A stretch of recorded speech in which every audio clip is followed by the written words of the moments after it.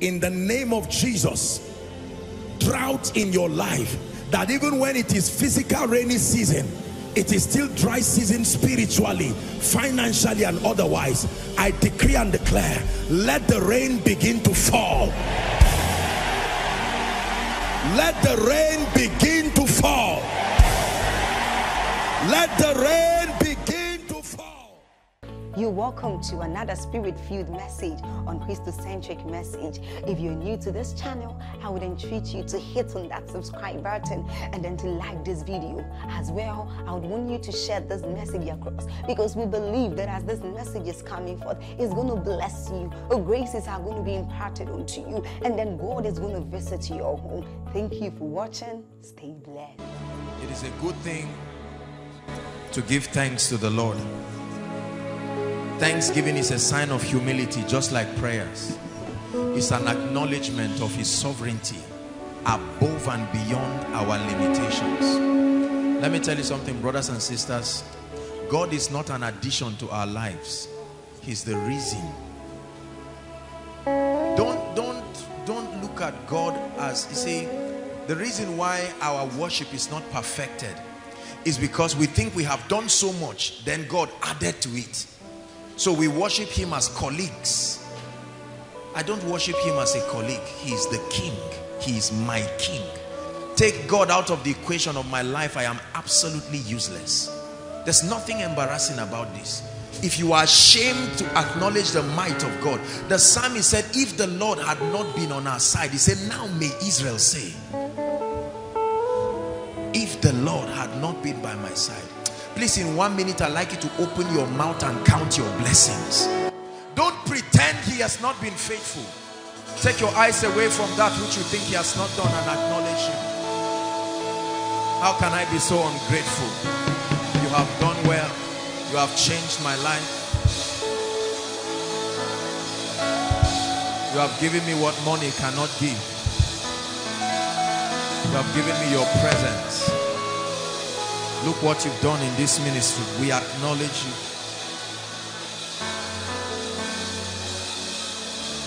We are so blessed. Our souls have found rest. Oh Lord, we give you thanks. Sing it with me. Thanks, thanks. We give you thanks. When others are complaining, seeing the things they think you have not done, we are grateful. How dare we complain after all you have done?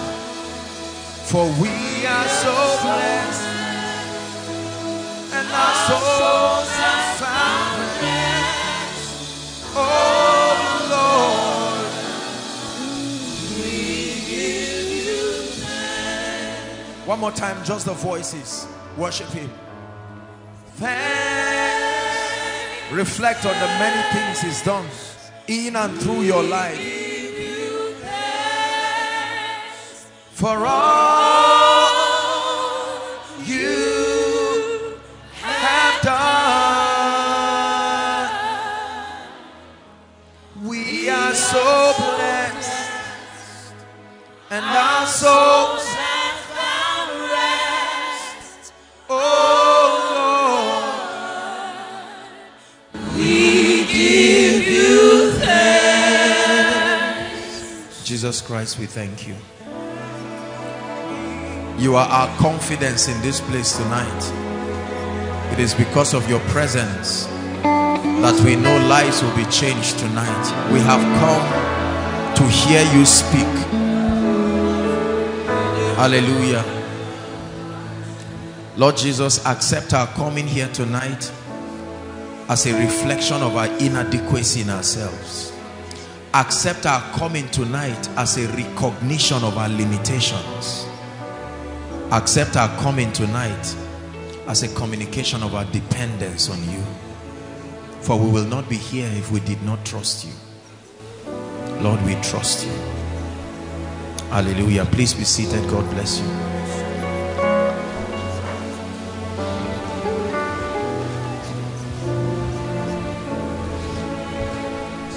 Hallelujah. Praise the Lord. This for someone is the message God came to give you tonight. This act of worship. Please listen to me, brothers and sisters.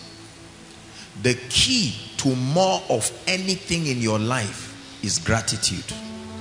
The key to more of anything in your life, anything good, is gratitude.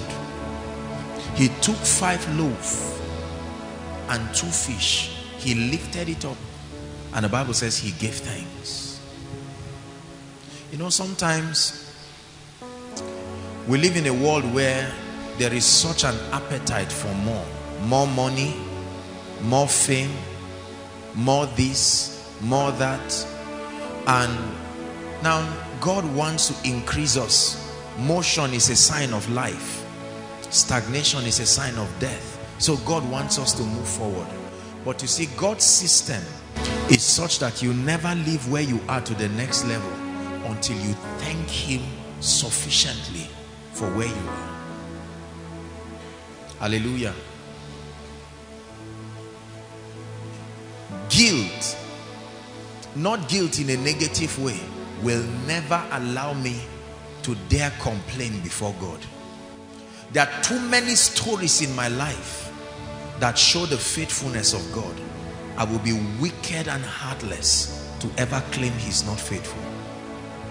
So for me, if I do not have a language of gratitude, I rather not speak. I rather sing and worship him. There are too many reasons in my life. I am a testimony of how God can take a man from nothing to something. How would I be so stupid to complain, shout around? He's giving me what money cannot buy, his presence. Listen, if you have a property, they call you a rich man, but someone can bully you and collect it. The government can seize it from you. Are we together? If you have investments all over the world, they call you a business mogul, but everything can crash and fail in one day. Are we together? Yeah. If you have a political position, it is not infinite, it is not everlasting. Are we together? Even if you are a monarch, the reality of death and time can catch up with you. But when he gives you his presence, there is no way to find it and collect it from you. It's not a commodity that belongs to this earth realm. It's a reality that is beyond this realm. It will buy anything. The presence of God is the master capital. It's bigger than land, bigger than degrees, bigger than anything. Please believe me, the most expensive commodity is the presence of God. When you have it, you have access to kings and their treasures. When you have it, you have access to businessmen and their wisdom. When you have it, you have access to royalties and their sacrifices. They will bring to you the rewards of their years of labor and beg you to collect it in exchange for the presence of God. Never you think the presence of God is just a way of feeling spiritual. Then you quickly feel spiritual. Then you concentrate on what you think will make you successful. No, only a fool does that. The presence of God gave the nation of Israel gold and silver in one day, what they could not get in 430 years. The presence of God became for them a pillar of cloud by day and of fire by night. Hallelujah. You know, sometimes when you hear a man of God talk so much about the presence of God, please look up. It's easy to think the man of God is speaking because his life is now comfortable. You know, that's what people think in church. When a preacher is talking like this, you know, they feel, you are doing well, you are enjoying. why will you not talk about the presence of God? But you need to ask how the person started and what brought the person to the current level. Are we together? What you are seeing now is not a seed, it's a harvest. Are we together? Yes. Never covet any man's glory. Pay attention to the story. The story reveals the process. The story reveals the sacrifice. We live in a generation where we are obsessed with results, and that is important, but we focus so much on the end of the results. We want finished products, but we do not pay attention to how the things are made. Hallelujah. What you are learning will give you anything you admire now. So forget about the admiration and focus on the training. The training will inevitably bring you to the place of glory. Father, help us tonight in the name of Jesus. Bless you. Good evening, everybody. Just turn to your left and right and tell your neighbor good evening. Hallelujah. Praise the Lord. All right, pick up your pen, paper. Let's get to work. There's a lot to do. The Glory Revealed Part 2. Last week we started a series, The Glory Revealed.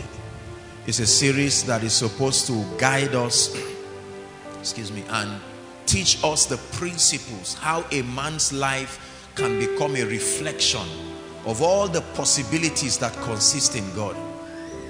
Hallelujah. Please try to get last week's teaching. It's free.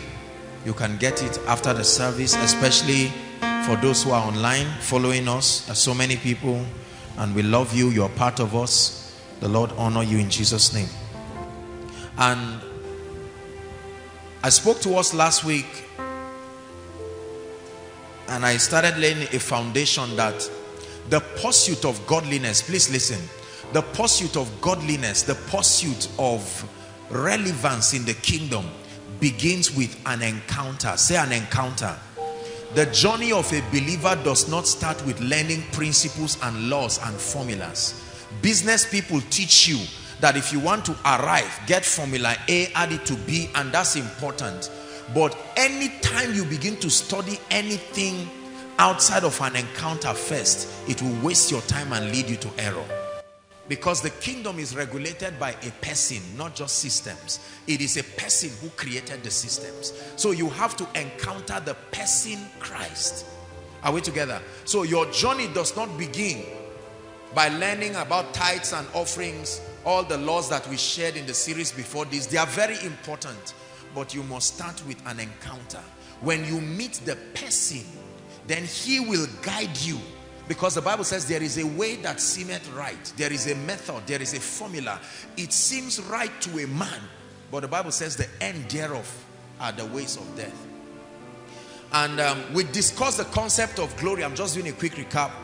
How that glory refers to the essence of a thing, the character. Are we together? The word glory is from the Hebrew word kabod. The Greek word is doxa.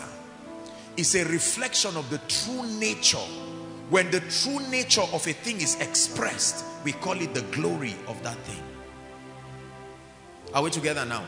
And then another interesting understanding of the word glory is the possibilities. That's the one I want us to pay attention to. Is the one that is relevant in this series. The glory of a man means all the possibilities that are inherent within the man. The glory of this mic is revealed in its ability to amplify sound. Are we together? When you go to buy this mic now and they tell you this singular mic I'm holding is say 200,000, you look at this until you connect it to something, then you will see the potentials. Are we together? This is 200,000 for instance because it has an ability to amplify my sound. So I can stand here and speak and people down the second overflow and everywhere can hear. So the glory of this mic is the possibility inherent in it. Are we together now? So when we talk of the glory of God, it refers to all the possibilities that are encapsulated in the person God. And that is reflected in the person Christ, because Christ is the full expression of the image of God. Are we together? So Jesus came to open us up, reveal to us the glory of the Father. An example of the manifestation of that glory was seen in the healings. When he came to people, they never knew he had the supernatural ability to heal. And so he would tell someone, pick up your mat, stand up and go. Glory revealed. I did tell us last week that until glory is revealed, it cannot be appreciated. Glory that is concealed cannot be appreciated. If you buy a phone, the pack is only a packaging, but the real product is inside.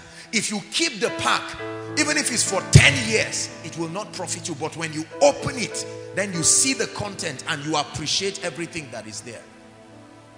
There are phones, for instance, that can just make calls, text messages, and a few things. There are other phones that can browse at a level of speed. You can connect to several things, watch videos and the rest. Those possibilities are the glory in the phone, which is an expression of the wisdom of the company that made it.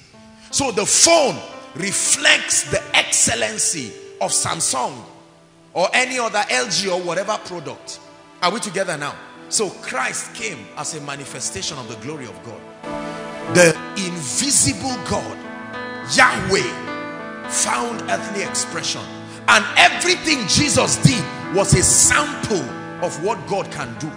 He didn't show us everything. He only showed us small and said, you continue. And he sent the Spirit of glory, are we together, to continue. So the Bible was not supposed to just end with Jesus. We are epistles. We are an unfolding of other dimensions of glory that are possible. If Jesus were still on the earth, we would have written more than we would have written. Probably there would have been an episode where he walked on a zinc and came down. Probably there would have been an episode where he made a dry ground to be full of water. But the Holy Spirit came and through Jesus showed us an example that we should follow in his steps. So the goal of this series is to teach us the mystery behind spiritual alignment that can make a man become a reflector of the glory of God. That all that there is to you is not just your human nature. There is more. Say amen. So the glory of a thing reflects the possibilities. And we began to explain how that one of the keys to experiencing the glory of God is to believe that there is such a possibility. You see, brothers and sisters, God is not a man that he should lie. Are we together? Not the Son of Man that he should repent. If Ejimi has 50,000 hidden in his suit pocket, is hidden and we cannot see it. If he tells me and says I have 50,000, my attitude towards him will show whether I believe it or not.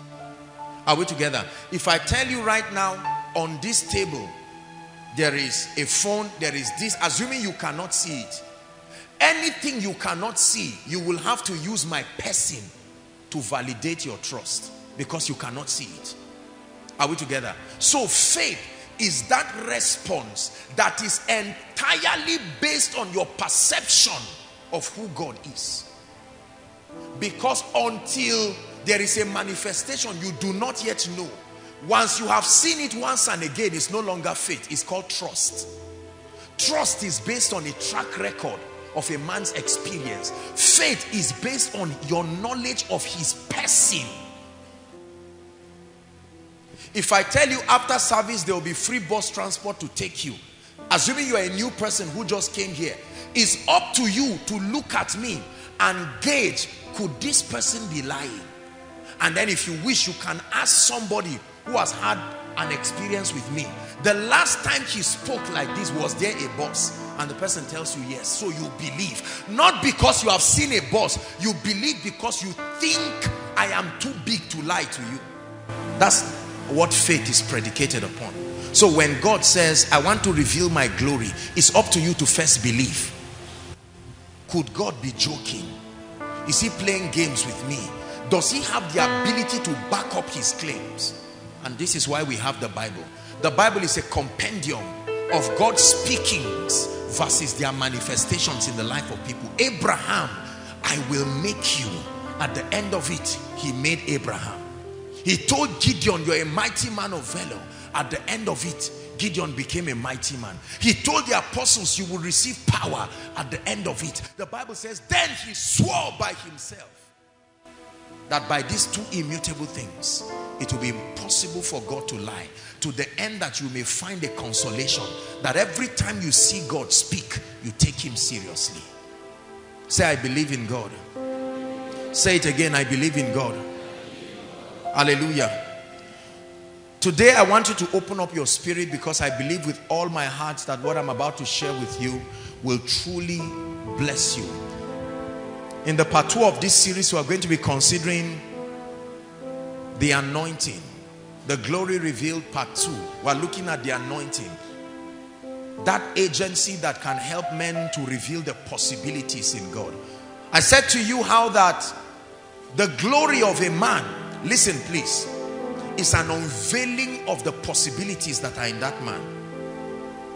But there is a spiritual agency that empowers men to reveal this possibility. The name given to it is the anointing. Acts chapter 1 verse 8. Please be very sensitive. A lot will happen tonight. A lot will happen tonight. This series is meant to truly bring an anointing to your life, that you can hold on to it, you can run with it, and you can take every mountain that stands before you. Say amen. Acts chapter 1 verse 8. Let's read together. 1, 2, read. But ye shall receive what? Hold on. You shall receive. The word power there is the word dunamis. It's not the word exousia. There are many words that are translated power and authority interchangeably. Two of them that are very important is exousia and dunamis. Exousia is erroneously translated power in many places in scripture, but exousia is not power. Exousia is an authorization, the capacity to stand in the office of someone and represent him is called exousia. But this is not exousia. This talks of force, the agency that compels compliance. It's called power, dunamis. So it says, you shall receive power after, read on, that the Holy Ghost is what? Come upon you. What will that power make you do? Read on. It says, and ye shall be unto me. Where? In Jerusalem, Judea, Samaria, and to the uttermost part of the earth. So his idea is that you become witnesses. Who is a witness? A witness is one who validates that the claim of another is true. Are we together? If we are in the court, for instance, please pay attention. I'm establishing a lot. If we're in the court of law, right, and someone stole my phone, and while he was stealing it, Promise saw the person. Are we together? And now we're in the court of law, and I say, no, this guy Sam stole my phone. The judge will ask, do you have any witness? And then we will bring Promise. Let's assume Promise was snapping, and in the process of snapping, he snapped the man picking it. That is the evidence. A witness is only a witness because he has an evidence. Without an evidence, you cannot be a witness. Please listen. Without an evidence, you cannot be a witness. Ejimi can be my brother, but in this case, he cannot be a witness. He can support me in prayer, but when we stand in court, he does not have evidence. Everybody say evidence. I'm building a case here. So Promise comes before the judge, and then he says, are you a witness to this? He says, yes. Produce your evidence. Then he produces a photo, and that photo shows the person stealing, and based on that evidence, the judge, so the evidence is the power that has forced the phone to return back to me. The anointing is the proof that you are a witness. The anointing is the evidence. When you stand in this court of life, and life places a demand on you to prove that God is with you. When your family background brings before you a mountain to prove whether God is with you. When the limitation in Nigeria stands before you and says you are a Christian, prove that God is with you. He says you must receive power. The authorization. You cannot be a witness. So you are going around telling people Jesus saves. And they are saying, what do you mean Jesus saves? Buddha also saves. So what is your evidence? And then the person levitates in the air. This is my evidence. Buddha empowered me. And they say, what is your evidence? And then you say, ba ba ba ba ba. And they say, nonsense. That's not evidence. Are we together? When someone comes up on the scene and says, I am a free mason, I worship the flying dragon of Asia, the spirit called Mammon, and this is the evidence. I have built empires by her wisdom. What is your evidence? And then you say, I'm a Christian, I'm just going to heaven. What is your evidence? Please pay attention to tonight's service, because life will ask you that question. I will never follow a God who cannot prove himself. I'm not one of those religious people. I took time to ask God questions before I started ministry, because the world will ask me questions. You will stand before businessmen who are idol worshippers. The spirit will give them ideas and they will move forward. And you come ranting and speaking like a fool. You will stand before arrows that fly by day and noisome pestilences. What is your evidence? When there is a plague moving and it does not affect you, it's an evidence that there is another life in you. Please hear me. This is what I'm trying to teach you in this series. There must be an evidence. Let me tell you why we are talking too much in church. A believer was never designed to be a noisemaker. We were designed to be proof producers. Our noise is a cover up for insufficient evidence. Do you know you can be in a court and speak and the lawyer will say this evidence is not strong enough? There are few things the church is doing that unbelievers are not doing. Very few. Very few. I have studied a lot on world religions. I study a lot on religions and so many things. Christianity is not the fastest growing religion. I hope you are aware. I will tell you why. Because our strategy is wrong. They have proposed strategies that are not very effective. The religions that represent the fastest growing religions, you never see crusades. Are we together? You never see tracts. You never see people with talking, moving with Bibles all around. But there is a harvest per second, per second. God's ability. God's ability is working in me. Is working in me. God's ability. God's ability is working in me.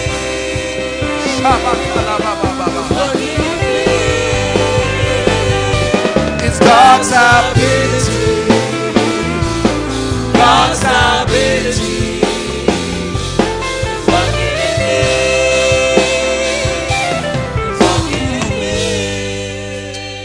Your hands on your head in 1 minute and pray and say, Lord, there must be an evidence. An evidence. I'm tired of bringing mockery to your name and misrepresenting you. Go ahead and pray. He shall receive power. Power, not stories.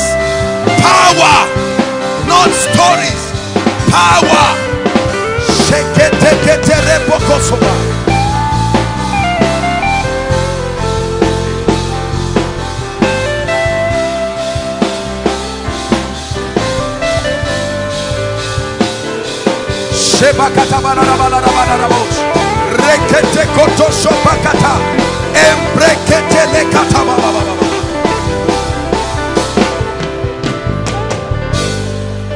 Hallelujah. Please sit down.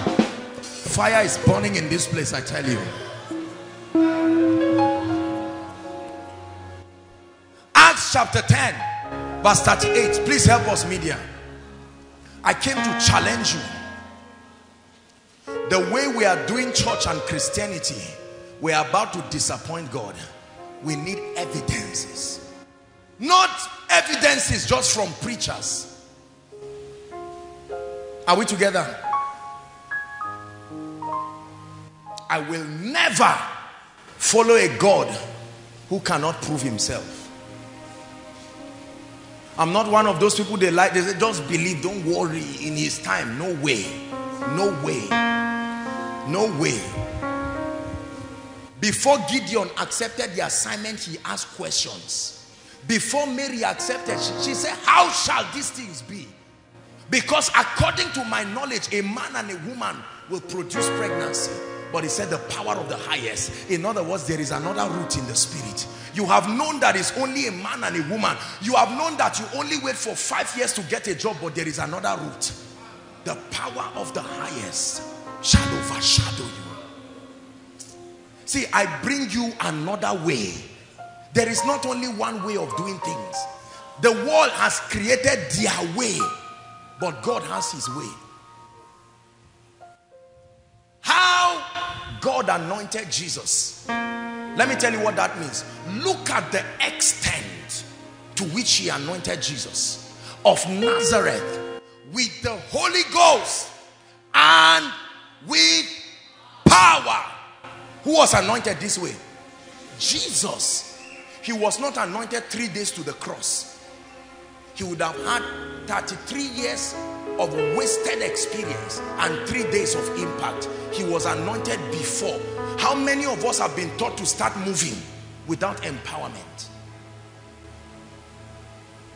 It says, as a result of that, who went about doing what? Doing good. An example of the good he did was to heal all that were oppressed of the devil. That was not the only good he did. He multiplied bread, doing good by the anointing. He forced money inside the mouth of a fish, doing good by the anointing. He multiplied bread and fish by the anointing. He calmed the storm by the anointing. He vindicated a woman who was on her way to death by the anointing. He raised the dead by the anointing.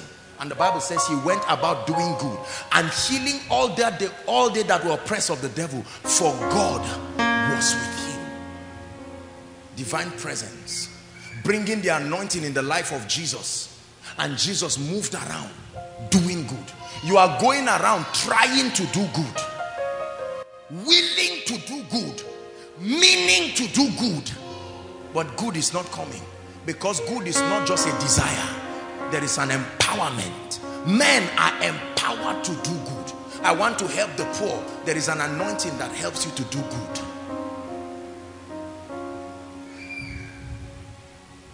Write this down. What is the anointing? Please participate and listen patiently and carefully. Those outside in any of the overflows, just pay attention. You may be standing, but listen.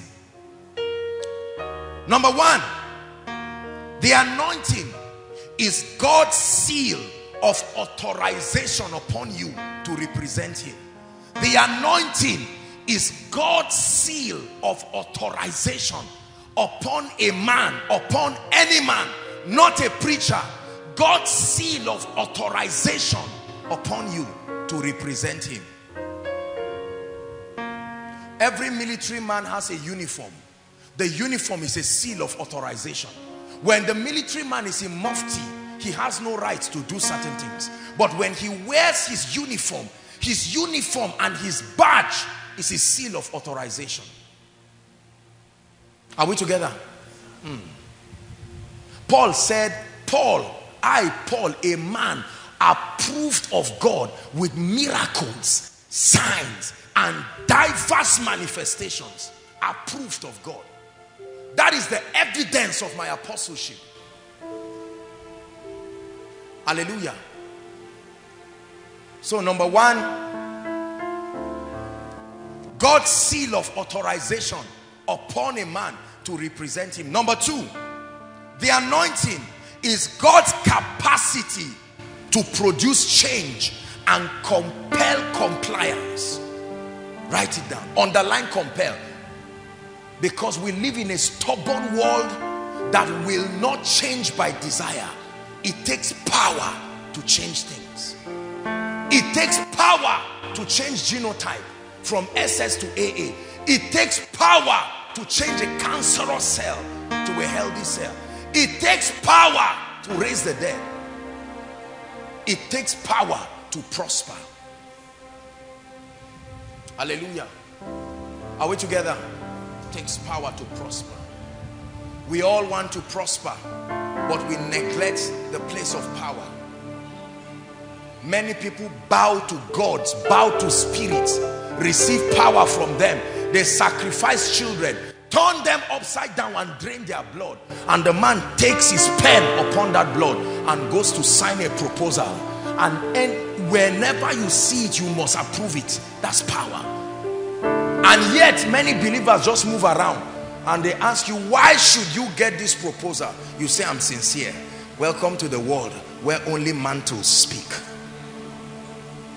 Your long story and English will not do you much.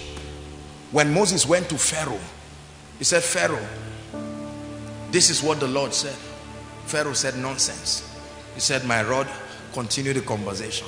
I don't have time for this rubbish. Jannes and Jambres brought their own rod. When he swallowed it, Moses said, take note of this, I'm coming back. And he left. After 9 plagues, Pharaoh was still hardened. Then the Bible says, yet one more plague will I bring upon Pharaoh and the nation of Israel. He says, afterwards he shall let you go. And he didn't let them go. The Bible says they were driven to go out. They didn't wait for their dough to rise to make chin-chin. They were in a hurry. They made it anyhow because a man was tired. May your anointing weary darkness to let you go. I'm not motivating you. There is an unction a man can carry. No matter how mad a man is, he will not enter fire by mistake. Give him 2 minutes. That madness will rearrange itself until it comes out. Because fire was not designed to fear. The Bible says he maketh his angels winds, pneuma, spirits, and his ministers flames of fire. There is power in the name of Jesus. There is power in the name of Jesus. There is power in the name of Jesus. To break every chain, break every chain, break every chain. Hallelujah. Please look up. Someone came to me and said, every night there's a spirit that comes to him and oppresses him. Just when things are about to happen, a stranger steps into his room. And I said, it's because that stranger has not seen power. The Bible says no man can enter a man's house and spoil him. What will you first do? Discuss, suggest, bind the strong man, he says, and then you spoil his goods. Everything that was lost shall be returned unto me.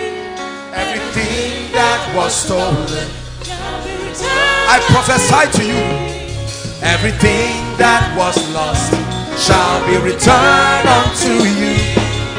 Everything that was stolen shall be restored unto you. Sing it one more time. Everything that was lost shall be returned unto me. Everything that was stolen shall be restored unto me. Please sit down. Have you seen someone steal a laptop because he saw a room empty, and you steal the laptop and run away with it? Are we together? Run away with the laptop because you are more powerful than the person. Then what does the owner do? He goes to the police station and carries a policeman. Are we together? They hold guns and they enter a van. Then they come and meet the owner after 2 weeks and say, we are going to kill you. Power above his power. What does he do? He shows you the laptop is still lying down there quietly, and he carries it. The Bible says when you catch a thief, if he gives you back what he has stolen, he has still cheated you. He will restore tenfold. That profit must be added. In the realm of the spirit, when you catch a thief, he doesn't pay back what he has stolen, because time would have gone. Are we together? If the breakthrough had come in 2005, by now you would have helped many people. So now that it did not come, you're not just going to receive it like that. If you receive it, it was not restoration, it was just progress continued.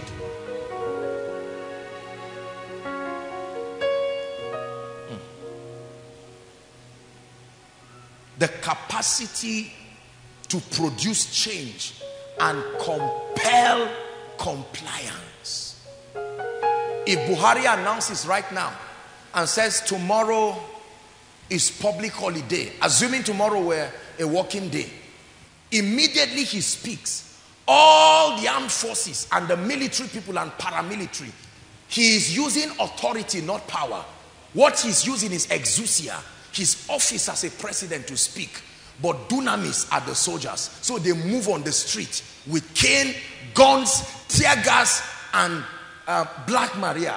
What are they doing? Compelling compliance. If they find you roaming around, still trying to sell drugs in your pharmacy, they ask you, did you not hear what the president said? And then they hop you into the Black Maria and penalize you.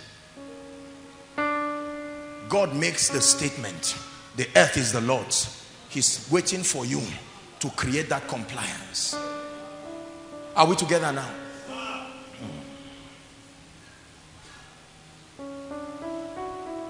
Number 3, we're still defining the anointing. What is the anointing? The anointing, write it down, is the empowerment to manifest the possibilities in God.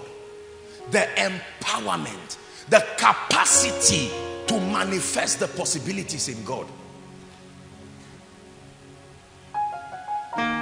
The anointing is the empowerment to manifest the possibilities in God. It's not enough to chorus and say God is love. It's not enough to chorus and say God is mighty. Are we together now? Your life must produce the evidence. Number 4, the last definition. What is the anointing? The anointing is the agency to reveal the love and the sovereignty of Jesus Christ. The agency to reveal the love and the sovereignty of Jesus. There are 2 things God is obsessed that they be revealed on the earth. Number 1 is his love. Number 2 is his sovereignty, his might as the sovereign ruler. That's where the word Lord comes from. There is a desire in God to see his love find expression in the earth. There is a desire in God to see his sovereignty find expression. Hallelujah. There are 2 dimensions to the anointing. Please just write this quickly. That's not really where we're dwelling. We've preached many messages on the anointing, but just for us to know, there are 2 dimensions of the anointing, broadly speaking. Number 1, there is the personal anointing that empowers a man to grow and be like Jesus. There is a personal anointing that empowers a man to grow spiritually and be like Jesus. People like Kenneth E. Hagin call it the anointing within. The personal anointing that is for your spiritual growth, to help you grow to the fullness of the stature of the measure of Christ. It is the anointing that teaches you all things. It is the unction from the Holy One that empowers you. Right? The grace of God has appeared unto all men, teaching us to say no.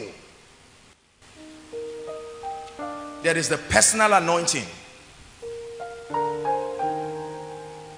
to grow and represent Christ. 1 John 2:20, media please.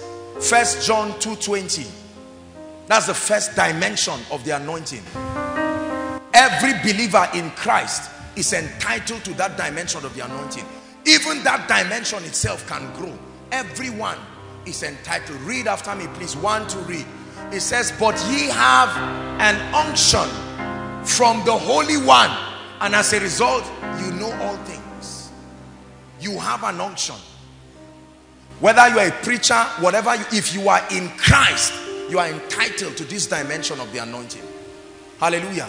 The second dimension of the anointing, and trust me, I know what I'm saying.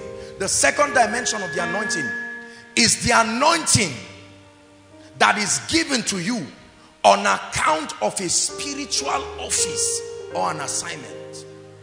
The second dimension of the anointing is the anointing given to you on account of a spiritual office or an assignment. That is the anointing of your call, the anointing of your destiny. The anointing of your destiny is not the same as the anointing of your personal spiritual growth. It's the anointing that backs you up to make sure you fulfill purpose. The anointing that is given to you on account of a spiritual office or an assignment. Write this down. It is the anointing that reveals your destiny. It is the anointing that empowers you to fulfill your assignment on earth. That one comes with discovering your call. That one comes with discovering your place in life and destiny. It doesn't come just because you are born again. Are we together? If God calls you into ministry, there is an anointing that follows you. If God calls you into business, there is an anointing that follows you. The moment you assume that position of being an ambassador, you are ready to take one of the 7 mountains that control humans. One of the 7 mountains, the mountains of religion, the mountains of government, the mountains of arts and entertainment, the mountain of media, the mountain of education, the mountain of family, and the mountain of finance. Any one of those mountains God sends you, there is an anointing. Are we together? Because there are rulers of darkness. The Bible tells us we wrestle not against flesh and blood, he says, but against what? Principalities, against powers, against rulers of the darkness of this world, against spiritual wickedness in heavenly places. These are rankings, and all these spirits are strategically stationed on this mountain. Listen to my message, give me this mountain. There I teach on the spiritual dimension of success. Success is not just by degrees. Success is not just by intelligence. Success is not just by being scientific. There is a spirituality, because there are giants on every mountain. But Caleb said, give me this mountain. Hallelujah. So there is an anointing that comes with your call. There is an anointing that comes with your assignment. When God empowers you, he puts an anointing upon your life, an anointing upon the ministry he has committed to you. Are we together? There is an anointing upon Benny Hinn that produces that result. Now let me tell you something about this second dimension of the anointing. Listen. This second dimension of the anointing is not operational anytime. I want you to understand this. Are we together? There is a timing and there are seasons of its operation. This anointing for your assignment is not operational anytime. There are 3 laws that govern its operation. 1, a demand from those who desire to be recipients of it. It responds to faith. It responds to desire. Are we together? The Bible says in Acts chapter 4, how that when he was passing the gate, beautiful, the man was begging for alms, and Peter told him, look on us, and he looked at them expecting to receive, and he said, silver and gold. That expectation provoked the anointing. Blind Bartimaeus cried, thou son of David. He provoked the anointing. That is the anointing people like Kenneth E. Hagin would call the anointing upon. It doesn't come all the time. Anybody that tells you it comes all the time is a liar and doesn't understand anything about the anointing. If it's operational in you all the time, it will kill you. You do not have the physical capacity. Your body does not have that stamina. Have you finished preaching and you went back and felt tired? It lifted. That's what Jesus meant by virtue has gone out of me. When virtue leaves you, prophets in ancient times, when the anointing landed upon them, for their experience, when it lifted, some of them were sick for days. They had to eat herbs to recover from the strain. Are we together? This anointing is activated at the point of delivery, at the point where you have to do that which you were born to do. So you can be sleeping in your house. The moment there is a demand and it is with respect to your assignment, the anointing is like a lion within you. Are we together? That's the reason why you can see a man of God. You may not even be able to touch him when he's on stage. After the meeting, you are hugging him, slapping him, because something has lifted. But if by any mistake you're hugging, you apply faith to it, it will return. That's what makes people just, they are laughing and the next in the power of God, because their hunger did not die with the service. Are we together? So many people were touching Jesus, and a woman came. He said, if I may but touch the hem of his garment. Jesus was not even aware, but it was automatic. The moment there was a demand, that anointing, that messianic anointing that will fulfill Isaiah 61, to bind up the brokenhearted.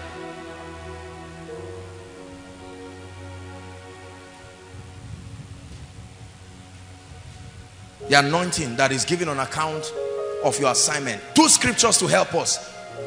Isaiah 61, please, will not read it, will not project it, just write it. Isaiah 61 from verse 1 to 4. The Spirit of the Lord is upon me, because he gave me an assignment that requires an authorization. So because of that, the Spirit of the Lord is upon me. And with that Spirit came an anointing to preach glad tidings, to bind up the brokenhearted, right? To set the captives free, to open up the doors of prison, to declare the acceptable year of the Lord and the day of vengeance of our God, to comfort all they that mourn in Zion, to give them beauty for ashes, a garment of praise for the spirit of heaviness, that they may be called oaks of righteousness, the planting of the Lord, that he might be glorified. The anointing came for that reason. Jesus reiterated it again in Luke chapter 4. When you read from verse 14 to 18, the Bible says they brought to him, right, that which was written by Isaiah the prophet, and then he opened it and he began to read, the Spirit of the Lord is upon me. And at the end of it he said, this day is this scripture fulfilled. I have come as a fulfillment of this. Then he began to do it. In one of the synoptic gospels, there and then he told a man with a withered hand, stretch forth your hand, as a proof that I have come.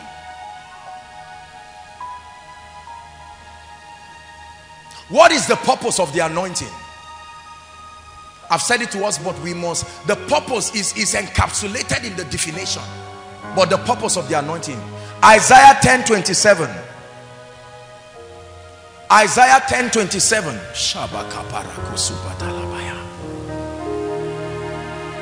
Isaiah 10:27. I'd like us to read it together. It's projected. 1, 2, read. And it shall come to pass in that day that his burden shall be taken away from off thy shoulder, and his yoke from off thy neck, and the yoke shall be destroyed. Why? Listen, please look up. There are yokes, there are burdens, there are afflictions upon the lives and the destinies of men, upon the families of men, robbing men of their dignity, mocking God's statement that he made man like him. And it takes the anointing to correct that error. Are we together? The anointing comes to lift burdens. The anointing comes to break yokes. The anointing comes to open up prison doors to them that are bound.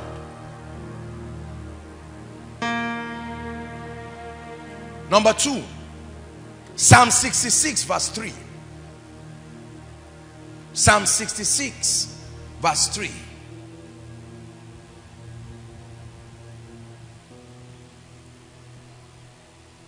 Let's read it, please. Just write it and look up and let's read. 1, 2, read. Say unto God, read on. Through the greatness of thy power shall thy enemies submit themselves to thee. Not through the greatness of grammar, not through English and negotiation. On the strength of the excellency of your power. Listen, let me tell you something. You are liable for oppression the moment you find yourself here. Unfortunately, it is not given to you to choose to arrive here. Are we together? The moment you are born, there are children who from birth, they are already born with all kinds of sicknesses. Are we together? They never chose it. It's the reality. Listen, let me tell you. The moment you cross the second heavens, the domain of evil can find expression. The heaven of heavens belong to the Lord, the Bible says. But from the second heavens, demonic activities are authorized to find expression. Down till under the earth. That's what happens to children. The moment, it's not a man and a woman that produces children. They just create the body for the child to come. But the moment that child arrives, right from the interface of the second heavens, war begins over the destiny of the child. It's left for the father and the mother to be spiritual enough to secure the destiny of the child, or careless enough to allow anything happen. Are we together? Yeah. That is why you hear that children are initiated from the womb. How can you initiate a child whose faculty of reasoning is not there? Are we together? Is it not in your Bible that John was filled with the Holy Ghost from the womb? How did he pray in tongues? How did he manifest that? Hallelujah.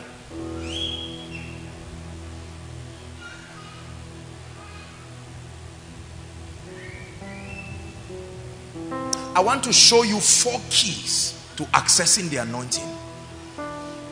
This is the place where I want us to be sensitive now.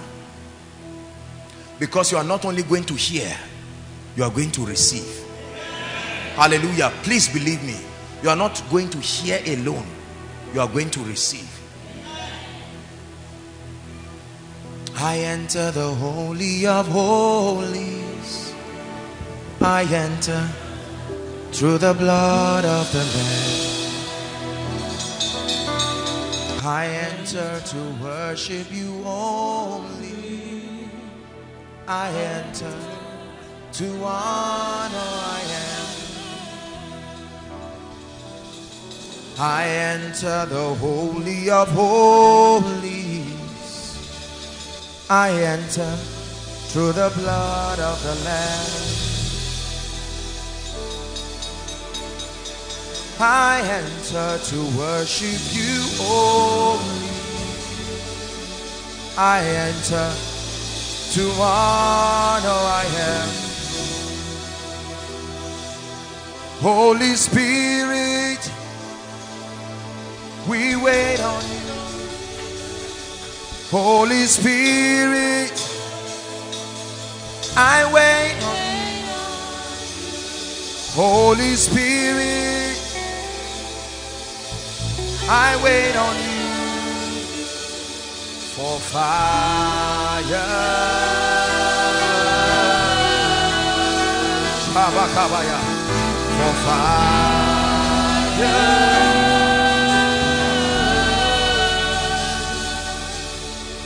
For fire.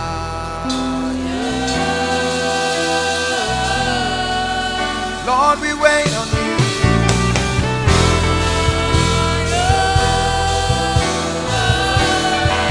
Lord, we wait on you.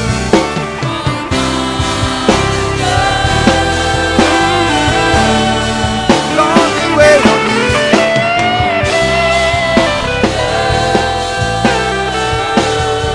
Lord, I wait on you.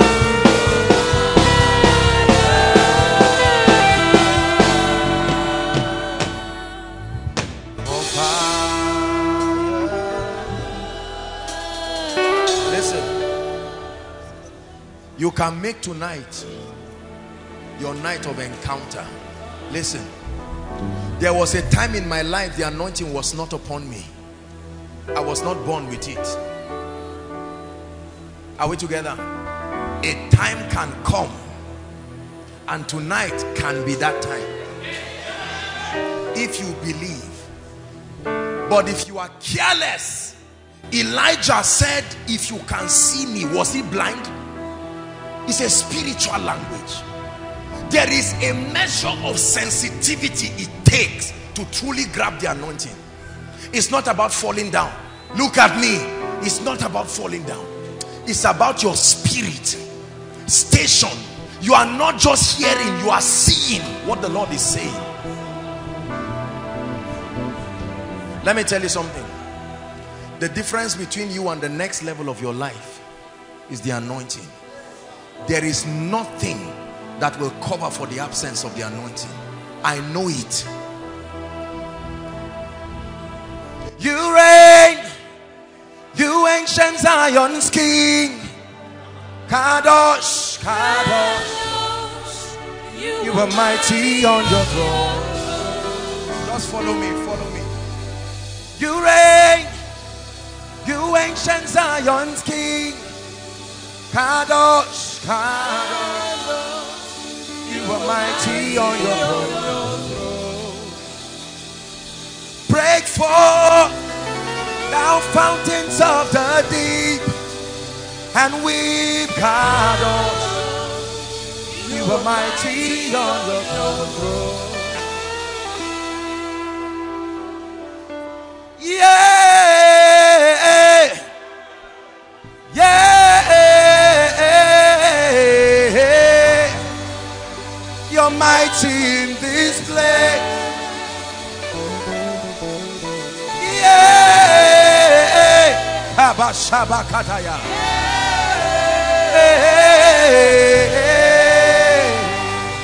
You're mighty in this place. Shalom, shalom, my Father, shalom, shalom. You're welcome in this place. Shalom, Jehovah, Kabashakatabayada. Shalom, you're welcome in this place. Yeah, yeah, you're welcome in this place. Yeah,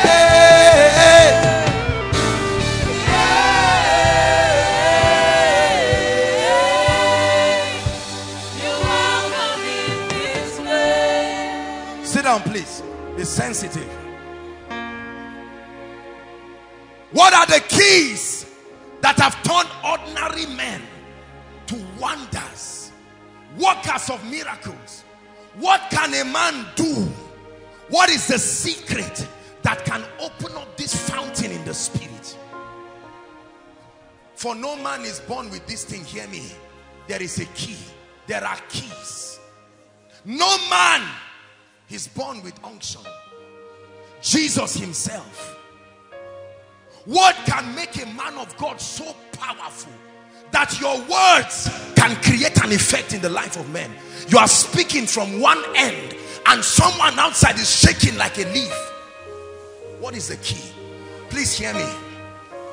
This is an office. I'm not speaking to you as a man. I can speak to you as a man who has researched this truth, but I speak to you as a custodian of the mystery of this thing. I may not show you, I may not boast that I know business principles. I may not boast that I know on leadership, but I can teach you the mysteries of the presence of God. For it is an office. It was given to me by Jesus Christ.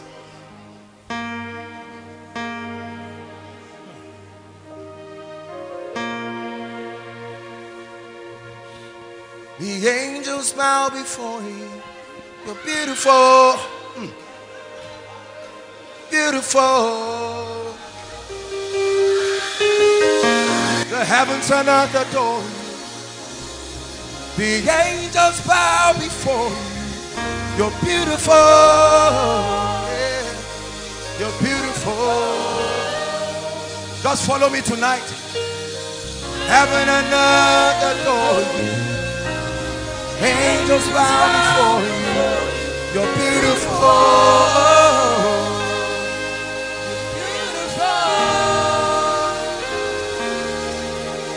The heavens and earth adore you.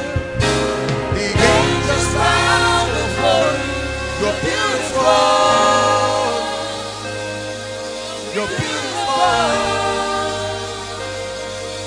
Oh, oh, oh, oh, oh, oh.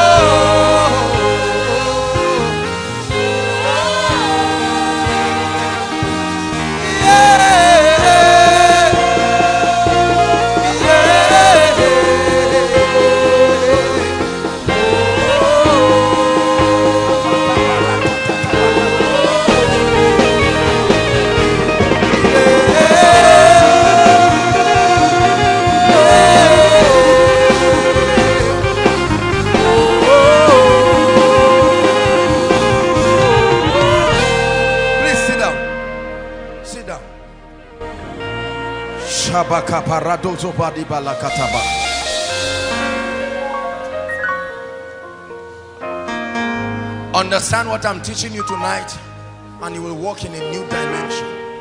Believe me. Understand what I'm teaching you tonight, and your ministry will change like day and night. Understand what I'm teaching you tonight, and you will become like a God upon the earth. Understand what I'm teaching you tonight, and your ranking will change instantly in the spirit. Understand what I'm teaching you tonight, and your life will become a wonder. It's not by quoting scripture. It's a realm you can stand in.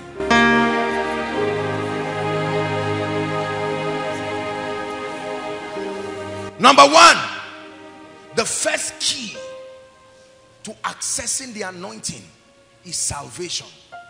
Don't trivialize it. Write it and take it as serious as anything. There are many people in church who are not born again, but they want power.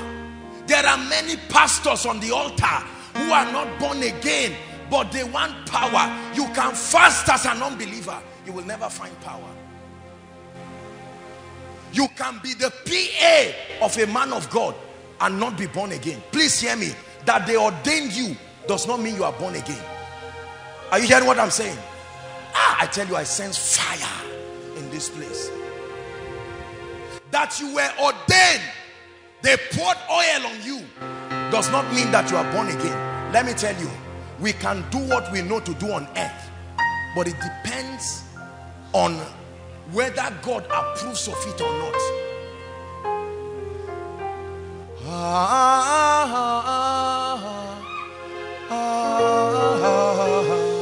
That's what I'm hearing in the spirit.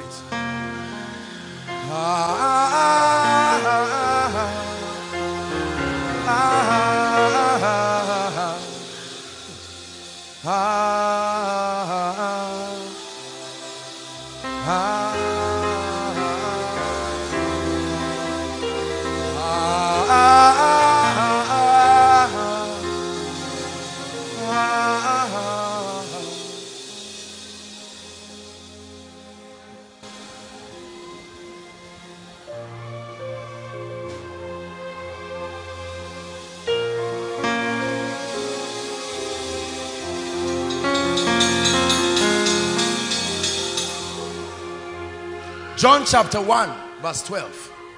We have to hurry up because God will soon sit in this place. The weight of his glory.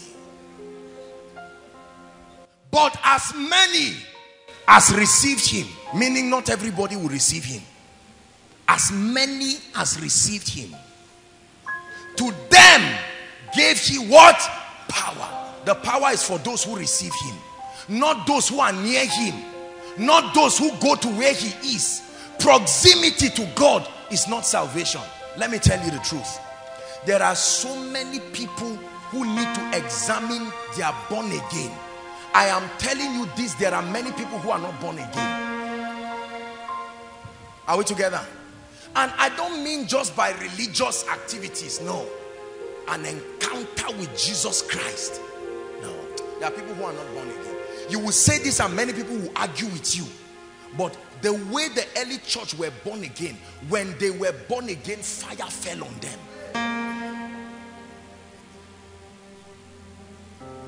Salvation, the power to become, is for those who receive. For those who receive him.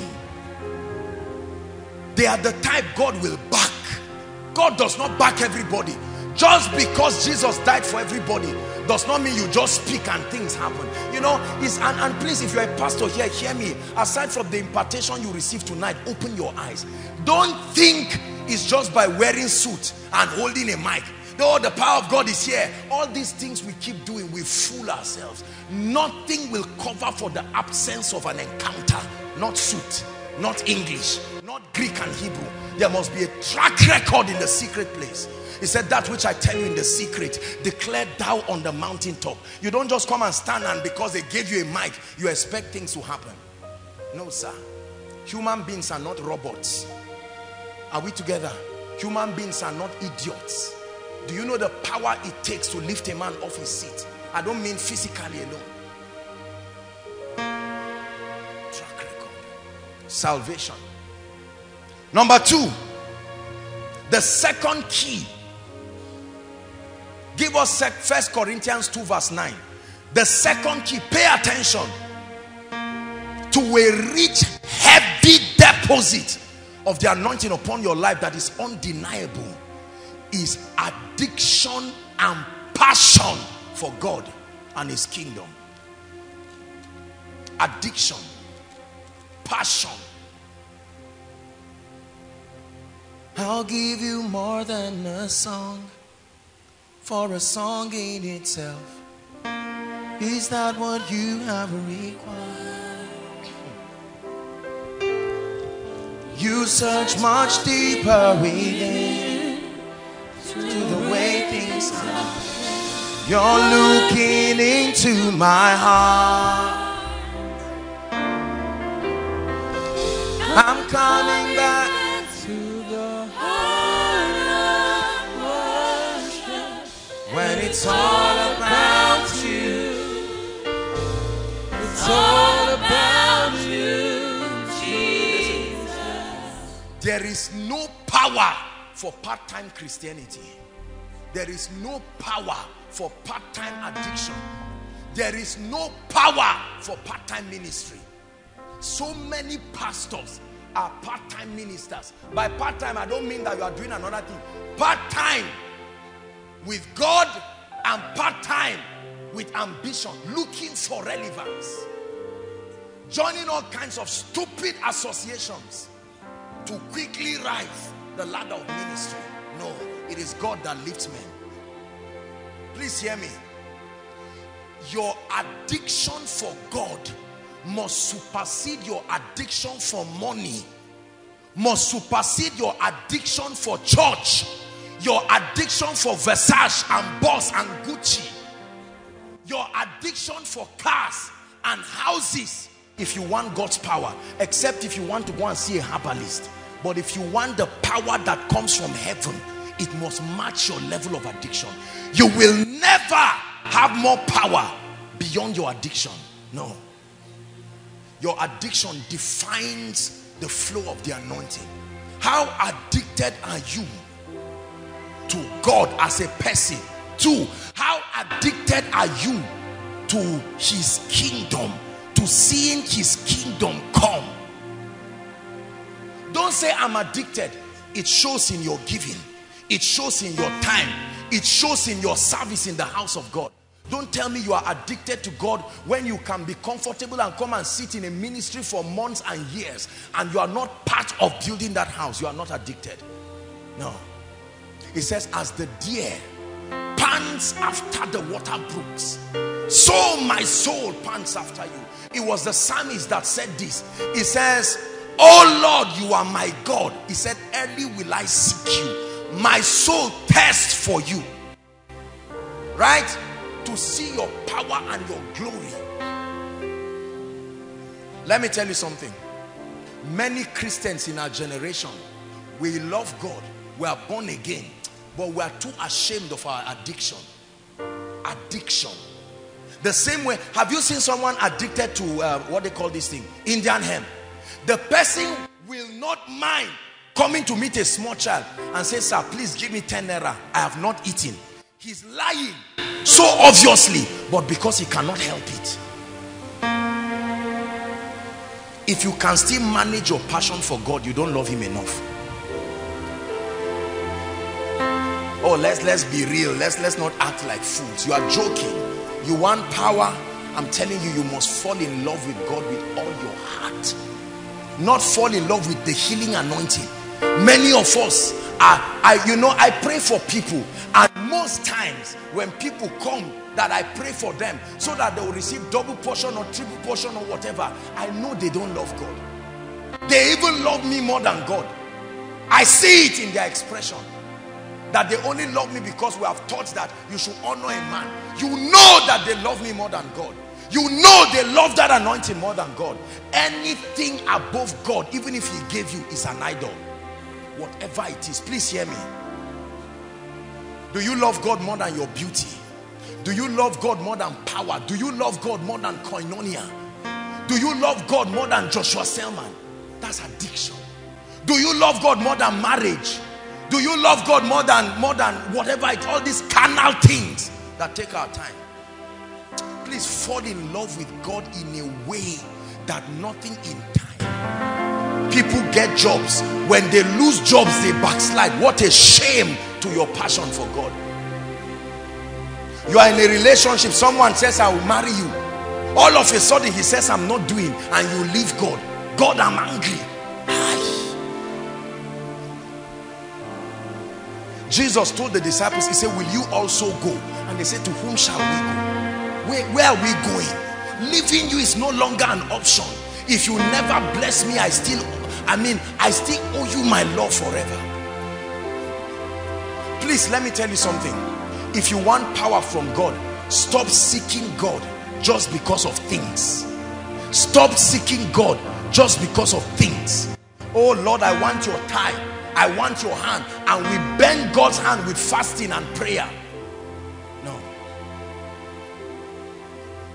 How many pastors want to see God glorified in their assemblies? Very little. I can tell you this. Many pastors fast. Some of you are like that. Probably you came from somewhere. You are sitting boiling, waiting for the time of impartation. And God is saying, calm down, not so. So that you will not go back disappointed. God is not a herbalist. There is a protocol to true spiritual power. Addiction. Addiction. Outspoken Christianity. Outspoken Christianity. Not the type you off your ringtone because you are in a place that will fall your hand. If God falls your hand, you are fallen. I tell you. I'd rather be a doorkeeper, the psalmist said. I will trade my palace and its honor to serve God. Forever you will be. Forever you will be. The Lamb upon the throne. The Lamb upon the throne. And I gladly bow my knee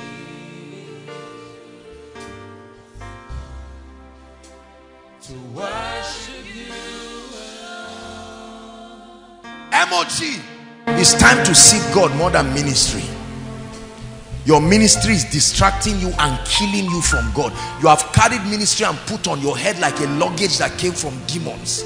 And you will afford for your secret place to suffer so that you will fulfill a ministerial schedule. I can cancel any ministration for my secret place. You know, we think being busy is ministry.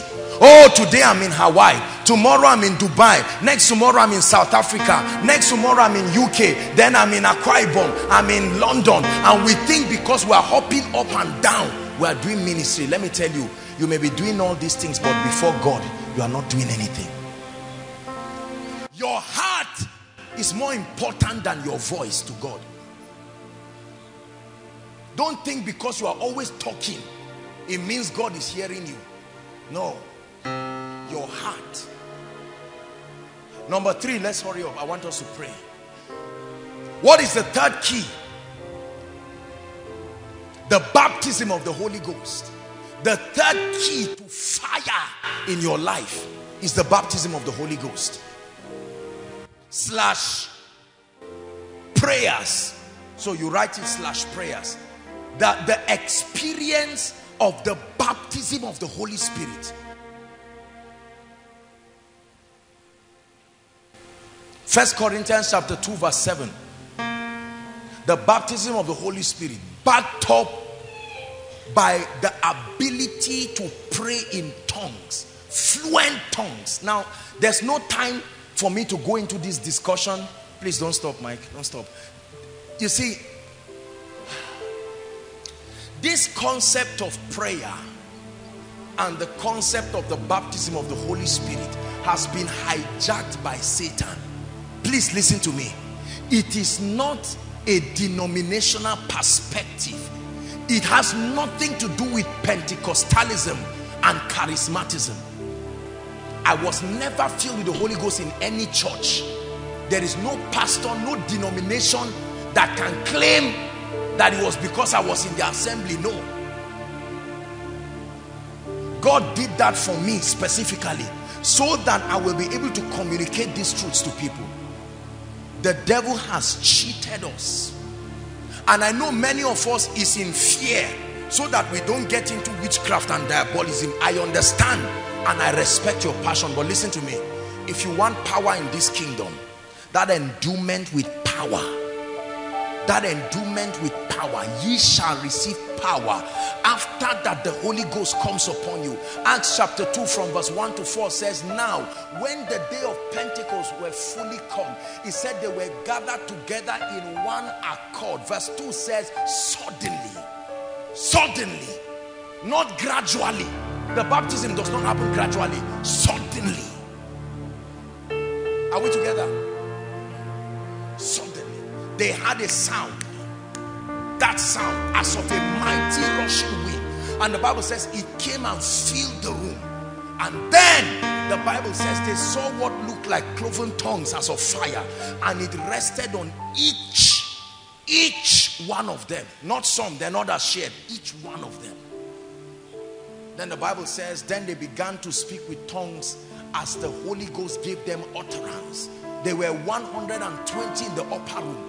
It was such an experience that all the people around that place came and saw the mighty things they were doing. And they said these men were drunk with new wine. They linked that experience with wine. The same way a man drinks beer, 1 bottle, 2 bottles, 10 bottles. At the 11th one, he's not himself again. Another influence takes him.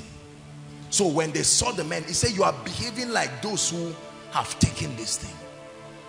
Are we together now?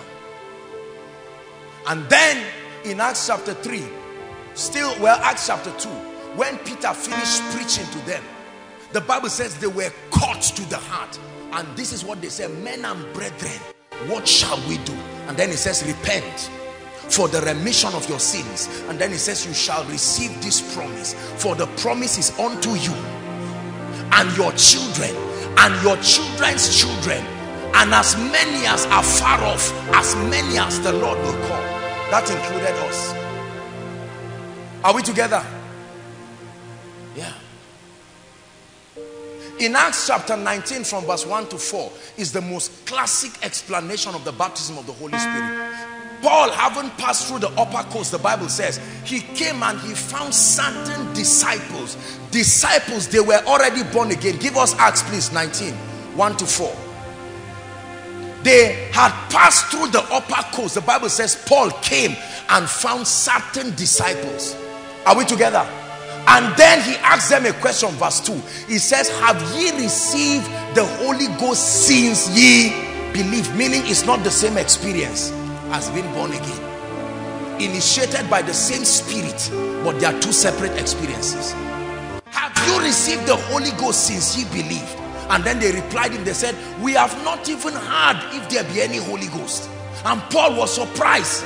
And then he says, unto what then were you baptized? He was asking them a question. And they said, the baptism of John. Then Paul began to explain to them. He said the baptism of John was a baptism of repentance, that they should believe on the one who was to come. That means it was Jesus Christ. And afterwards, Paul said, the Bible says they were now baptized to the name of Jesus Christ. And then Paul laid his hands upon them. And then the Holy Spirit came upon them and they spoke with tongues. Right? They were 12 in number. Have you received the Holy Ghost? Have you received that empowerment since you believed? When you read, let's read from 18, the last 5 verses, if you can give it to us. Right? The Bible talks about a very intelligent man. Hallelujah. No, not 19 verse 18. 18, Acts 18. Acts 18, please. The last 4 verses. Acts 18.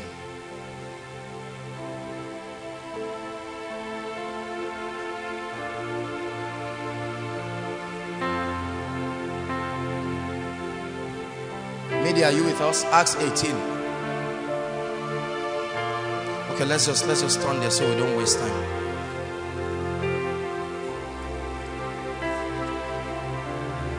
Okay. Now the Bible says, give us from verse 24. Let's start from 24. Listen to this story. A certain Jew named who? Apollos. And the Bible says Apollos was born at Alexandria. He said he was a man who was mighty in scriptures. He was eloquent. He was an orator. Are we together? And then the Bible says he came to Ephesus. Ephesus is not the place you come and preach nonsense. It's where Paul got his revelation of the highest church truth. There was a goddess called Diana in Ephesus. She was the goddess that controlled that center of economy. So you had to be sound and mighty in scriptures. Now Apollos came. Next verse. 25. He said the man was instructed in the way of the Lord and was what? Fervent in spirit, zealous. The Bible says, and he spake and taught diligently the things of the Lord. But he had a limitation. What was his limitation? Knowing only the baptism of John. He was born again and he knew repentance. Like many people in churches, like many pastors, they are zealous, they love God, but the scope of their understanding of God is the baptism of John. Let's see what happened. One day he went to a crusade to impress everybody as usual. He says, and he began to speak in the synagogue, and then there were 2 strange men in that synagogue. There were men who were powerful people of the Spirit, called Aquila and Priscilla. They said when they had him and they took him with them, they said, we see zeal in you, but you are limited.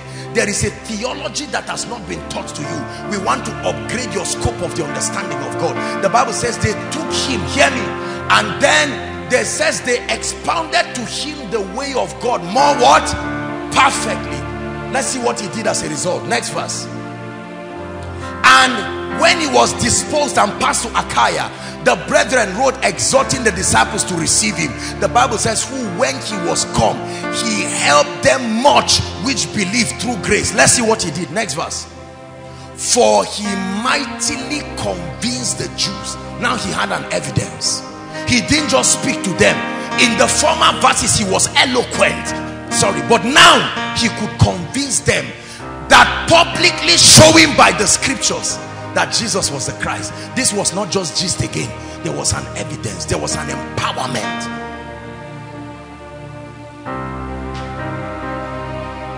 Listen, you must be tired of explanations. Oh, God is this, God is that.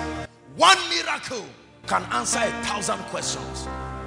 There is no amount of message you want to preach that will impress men again. The internet is full of messages. There are all kinds of men of God with perspectives. All across Africa, all across the world, messages are now free.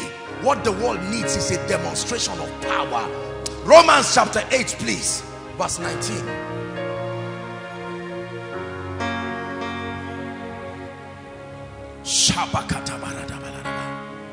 Romans chapter 8. For the earnest expectation of the Creator waited for the manifestation, not the explanation, not the discussion. Let's see it in the New Living Translation or the Message Bible. I'm looking for the version that says creation is waiting for the sons to reveal who they truly are. There is a version like that. 8 verse 19, not 20. 8 verse 19. 8 verse 19.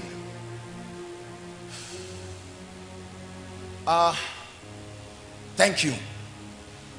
NLT. For creation is what? Eagerly waiting for that future day when God will reveal who his children really are. Because the Bible says it doth not yet appear. They are still looking at us and they think we are like them. But there is an activity happening in us. The Bible says, behold, what manner of love the Father had bestowed upon us, that we should be called sons of God. Are we together? The Bible says, now are we the sons of God, and it doth not yet appear what we shall be like. We are still in the formation. There is still a building. Christ is still being formed in us. Like Paul prayed to the church, he said, my little children, of whom I travail until Christ be formed. For when he's done, let me tell you, he will produce a wonder in our lives. 1 Corinthians 2 verse 7 quickly, and then we'll go to the last key and we'll pray. 1 Corinthians 2 verse 7. It says, talking about the mystery of this language of the Spirit, he said, no, please give it to us. Okay, no problem, no problem. Let's just stick it here. It says, no, the wisdom we speak, it doesn't make sense, but the Bible calls it the hidden wisdom. God put it like that so that only humble people can walk in it. If you are not humble enough to receive that hidden wisdom, the Bible says we speak, the wisdom we speak of is what? The mystery. Everybody say mystery. The same way there is a traditional festival and you see people going around fire and making enchantments and putting fire on their body. Have you seen that happen? And it doesn't burn them. They put the fire in their mouth and bring it out. They carry knife and put it in their mouth and it enters and brings it out, because they are operating on a mystery. The Bible says to the believer there is a mystery that has been given you. It says the mystery of God, his plan that was previously hidden. What was it? He said, even though he made it for our ultimate glory. So one secret to your entering the glory is this mystery called tongues. When a man locks up himself and begins to pray,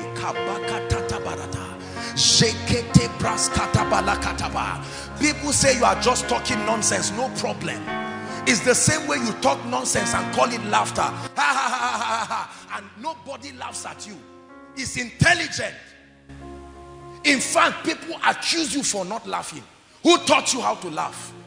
The same way your cry, as sarcastic as it looks, it compels compassion. Tongues is also like that. Don't let anybody tell you you are taught to pray in tongues. When you slap a baby, Shade, when you gave birth to your child and they slapped the child and the child started crying, who taught the child that they cry with the mouth, not the eyes? It was programmed there. Listen, I want you to know that the believer is supernatural. When you remove the supernatural, we are just herbalists, leaders and followers of a religion. Don't remove the supernatural dimension. Hallelujah. made for our glory. Any man who does not pray cannot reveal the glory of God. There is a relationship between prayer and power. Acts 1 verse 8, you shall receive power. Acts 2 verse 1 to 4, they received tongues. Jesus didn't say you will receive tongues. He said you will receive power. But in Acts chapter 2, they received tongues. Meaning there is a system that tongues uses to translate and produce power in a man. It was Paul himself that said, I thank my God, I pray in tongues more than ye all. Hallelujah. Luke 18 verse 1, he spake a parable unto them to the end that men ought always to pray and not to faint. 1 Thessalonians 5:17, pray without ceasing. It doesn't mean pray from morning till night. You will be an irresponsible person. It means pray consistently. The Bible says, and the fire upon the altar, it shall never go down day or night. Let me tell you something. Whatever attacks your prayer life has really destroyed your life. It's cheaper for your finances to be attacked than for your prayer life. It's cheaper, as bad as it is, for your health to be attacked than your prayer life. And let me tell you how Satan attacks you. He makes you to resent everybody that can help you. You fight and quarrel them and push them. When you are alone, then he attacks you. Satan never attacks you until he creates an occasion, through bitterness, through anger, through fault finding. So everybody that can help you and intercede for you, he cuts you away from them and then he leaves you alone. Solitude is a sign that darkness is close to you. Listen, listen. Excessive solitude, I'm not talking of just retreating to pray. When there is a desire in you to not hear people, to not listen, you are in a world of your own, it's a sign that darkness is close to you. It's a strategy for your destruction. The last key to receiving unction to reveal the glory is called impartation. The mystery of impartation. Transference of grace. Transference of unction. Transference of power.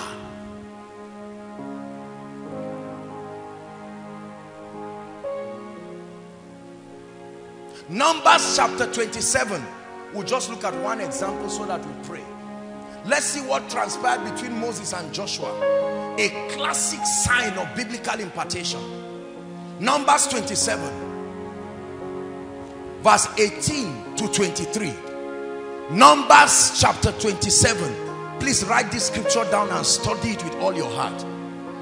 This was God instructing Moses to prepare Joshua for ministry. Are we together? Are you ready? Let's read. 1 to read. And the Lord said unto Moses, take thee Joshua, the son of Nun, a man in whom is the Spirit, and do what? Lay your hands upon him. That what should happen? Next verse. And set him before Eleazar the priest and before all the congregation, and give him a charge in their sight. Are we together? And it says, and thou shalt put some of thine honor. Can you show me where honor is in a man? God said, don't just through impartation transfer your spirit, transfer your honor. I told you honor is not something you fight for. It's a mantle. That all the congregation of the children of Israel may be obedient. There is a mantle that makes men loyal to a grace. It's not by shouting and saying obey me. There is a mantle. And he shall stand before Eleazar the priest, who shall speak counsel for him, and so on and so forth, and so on and so forth. Now let's see what happened. Deuteronomy chapter 3, chapter 34 verse 9. Just one scripture. Deuteronomy 34 is still a continuation of this story. Deuteronomy 34 verse 9. Let's read together.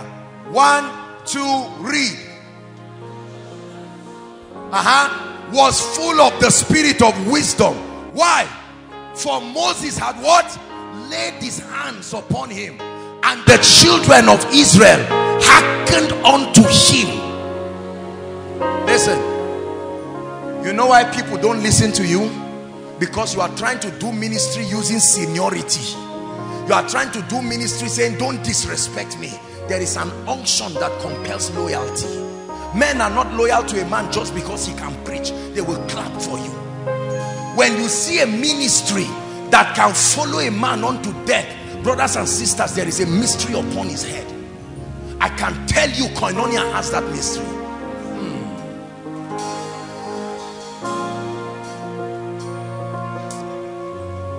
You see, there are secrets in this kingdom. There are secrets in this kingdom.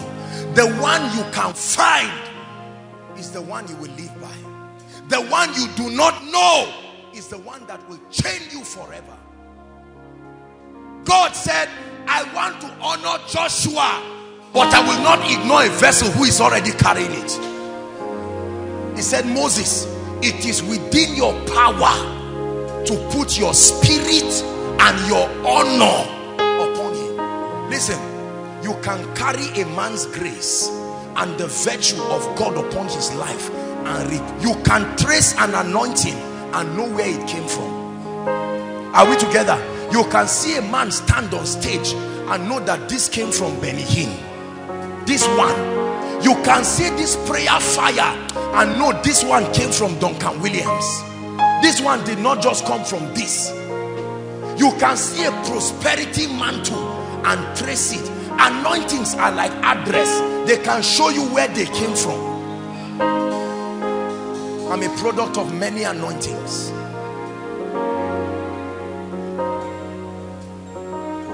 The glory revealed through the anointing. The anointing giving you capacity to produce an evidence. An evidence. An evidence. There are different kinds of anointings. There is the power to prosper. Shout it. Say the power to prosper. I want you to shout it like you mean it. Say the power to prosper. This is what many people need to pray for. I'm not against business ideas. I teach you principles. There's financial dominion. But I can tell you, there is such a thing as the power to prosper.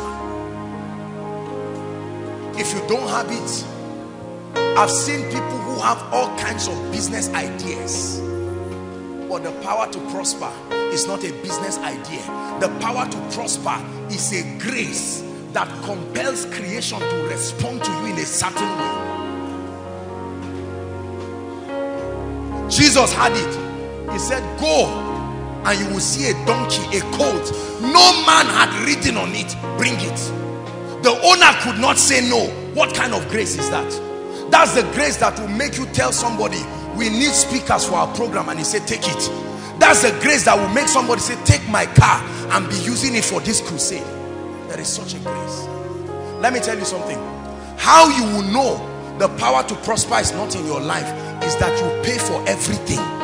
If you pay for everything, the power to prosper is not. It's not about being a millionaire. The power to prosper is not about being a millionaire. It's about the supernatural speaking in your life. Men are rising to help you when there is trouble. Listen, if you are in trouble and there is no man who can arise to help you, I'm telling you, the power to prosper is not the power for finances. We have reduced it to money. Every time preachers preach, they mean the power to give you dollars. Please don't insult God. Money was an idea. By the time that scripture was written, there was no naira, there was no dollar. It's the power that moves you forward, even if it must raise helpers from anywhere. I want you to believe this. By the grace of God, this is how this ministry came. The power to prosper. Listen, please, I don't know how. I don't want you to think money. Money is part of it. If you think money, you will think I am saying the power to get money, to buy watch and suit. That's nonsense. That's not what I'm talking about. To prosper means to do well. To prosper means by all means you will excel. Are we together? The power to prosper is the power that moves men to support your interest at the expense of their own interest. When you see a man who can leave his own assignment and pursue another man's assignment, there is power to prosper there. That's what God wanted to give us. But pastors have told us the power to prosper is the power to buy a nice shoe, and you sit down and pray for hours. You don't need to be born again to buy a nice shoe. You just need to offer value and it will come. This is not about getting money for shoe. The power that causes men to move you forward. You can have money, but do you have helpers? You can have money, but do you have endorsers? You can have money, but do you have men that can lift your hand? This is the power to prosper. Say, I need the power to prosper. The key to suffering in a Christian's life is to ignore the power to prosper. Believe me, you may get a job. Very soon you'll find out that money does not do everything. Money is not everything. Money is very important, don't get me wrong, but money is not everything. There are people today who are in houses that they are not paying the rent. That's the power to prosper. You can have 500,000 to rent a duplex. You can have 2.5 million to rent a duplex. That's not necessarily the power to prosper. That's good financial acumen, good financial intelligence, and that's commendable. But the power to prosper is that you can leave your house with nothing and return back with miracles. Because there are men stationed anywhere. Whether you forget your money or not, it doesn't make any difference, because there is an unction that sends helpers as at when due. That's the power to prosper. And if our God is for us, then who can never stop us? And if our God is with us, then what can stop? Help me.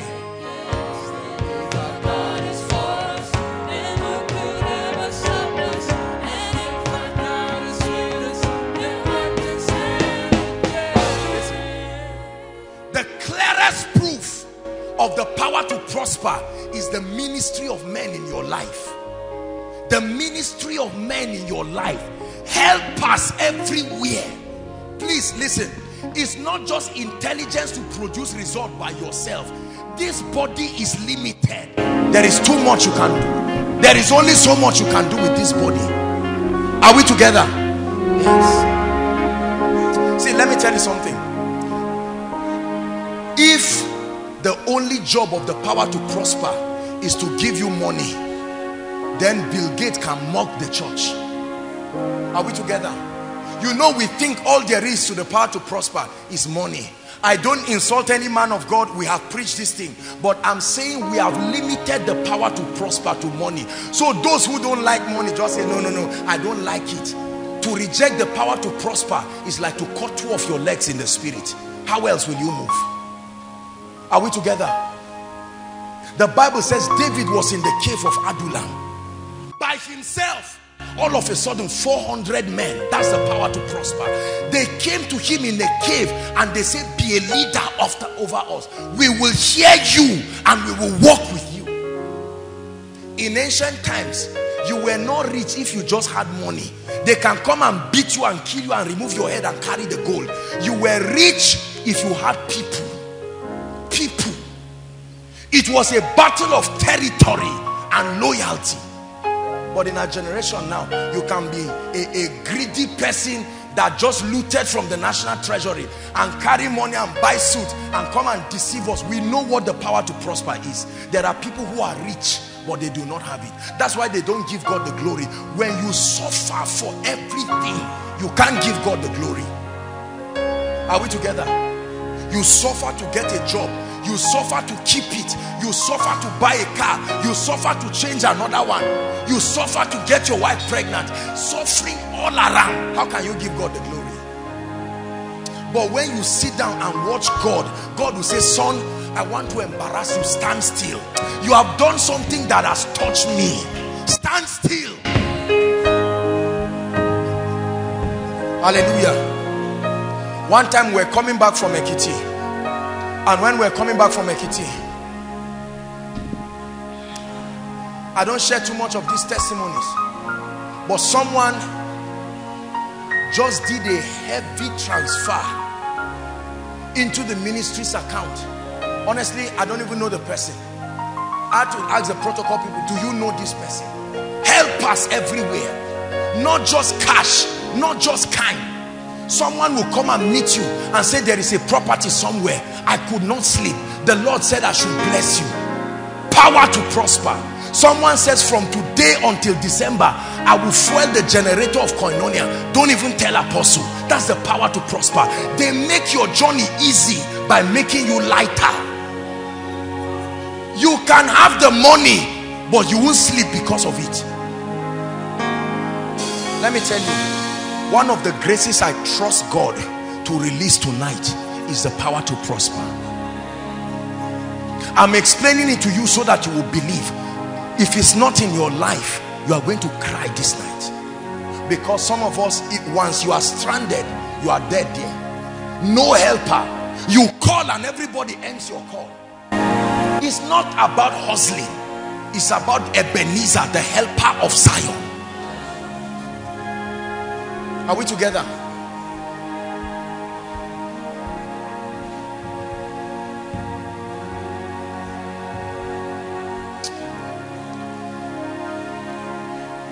If you don't believe what I'm teaching you, I don't know how else to explain it to you. Are we together? There are so many people in Koinonia here preparing for marriage. The economy of Nigeria has become so fierce. If you don't have the power to prosper, you will suffer. You can get a job after laboring for years in the university. You get a job and someone just says, where are you from? And you say, I'm Yoruba. He says, you are not Hausa, leave the job. It just brings in sentiment to cancel your 5, 6, 7 years of labor. That's the world we live in now. Are we together? Are you my brother? Are you a Christian or otherwise? Are you this? Are you from the same village? Not what do you have to give. In that world of wickedness, you want to move forward. You want to plant a church. I was not born in Zaria. I'm not from Kaduna State. You don't go to another man's state and do ministry if you don't have the power to prosper. There is loyalty that comes with territory. Are we together? That's why Jesus told the people, start from Jerusalem. But when you go to a foreign territory, brothers and sisters, you need the power to prosper. That's what our fathers have used. And they have opened branches of their ministries in UK, in France. Someone speaks Yoruba and another person interprets in French, and the people never leave. There is a pastor writing things in France, and people would rather stay there and redeemed. MFM is there, moving as if the devil does not exist. You will find places where I was dedicating a woman's child. She used to be in Zaria, but now she's in France. She was in Holland. God used us, and then there was a miracle for her. After many years, she had a child, and she went to different churches. The Presbyterian churches there were not dedicating children. They didn't collect tithes, and they were not dedicating children because the government will sanction you. And I told her, I said, you mean there's no church around? And she said, the only living church in this area is Redeemed. I said, redeemed again. Redeemed again. How did you get there now? And the pastor there is a Yoruba person. Come on now, power to prosper. You enter a land and become indomitable, a firm grasp of territories. Not intimidated by any government. They will come and go. The mystery keeps you there. Now they are downsizing workers. Between now and December, a lot will happen. I told us at 1st of January, this thing will not go well in terms of the economy. I'm not a prophet of doom, but I told us there is a mystery of exemption. That's why God said this is a year of multiplied grace and influence. Isaiah 60 verse 1 to 3, it says Gentiles shall come. Hallelujah. If you are looking for a better Nigeria this year, I tell you the truth, under God, you are joking. I love Nigeria. Are we together? I'm a very loyal citizen of this nation, but this is prophecy. It's an unfolding of events. Some things will happen. The only thing is that there is an exemption. The power to prosper. Please, when it's time to pray, you will cry it in your life. That's what makes you different from unbelievers. Are we together? That's the only condition where you can look at your life and give God glory. You say, no, I know the school fees of my children. Before I will go to pay it, someone has paid it. And he will never tell you who he is. Write it again if you did not write it. The ultimate proof that the anointing to prosper is upon your life is the ministry of men, the ministry of helpers, not just business ideas. It takes men to make things happen. Have you not seen people with ideas and they died with their ideas? Someone called Pastor Tunde Bakare and told him, he said, I love you and I've invested 200 million in an investment for you. It's just growing. Whenever you need it, they can talk to you. And he said, what for? He said, I'm okay. And the man said, no, I had to do it. You are my pastor. Hi. When a man argues with you about blessing you, there is such a thing. And we are going to pray. There are many other anointings. The power, listen, the power to heal the sick. There are three I'm going to teach us. There's no time.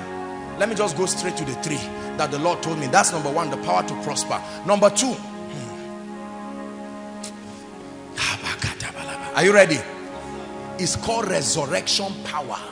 Don't claim you know what it is. Just listen to me.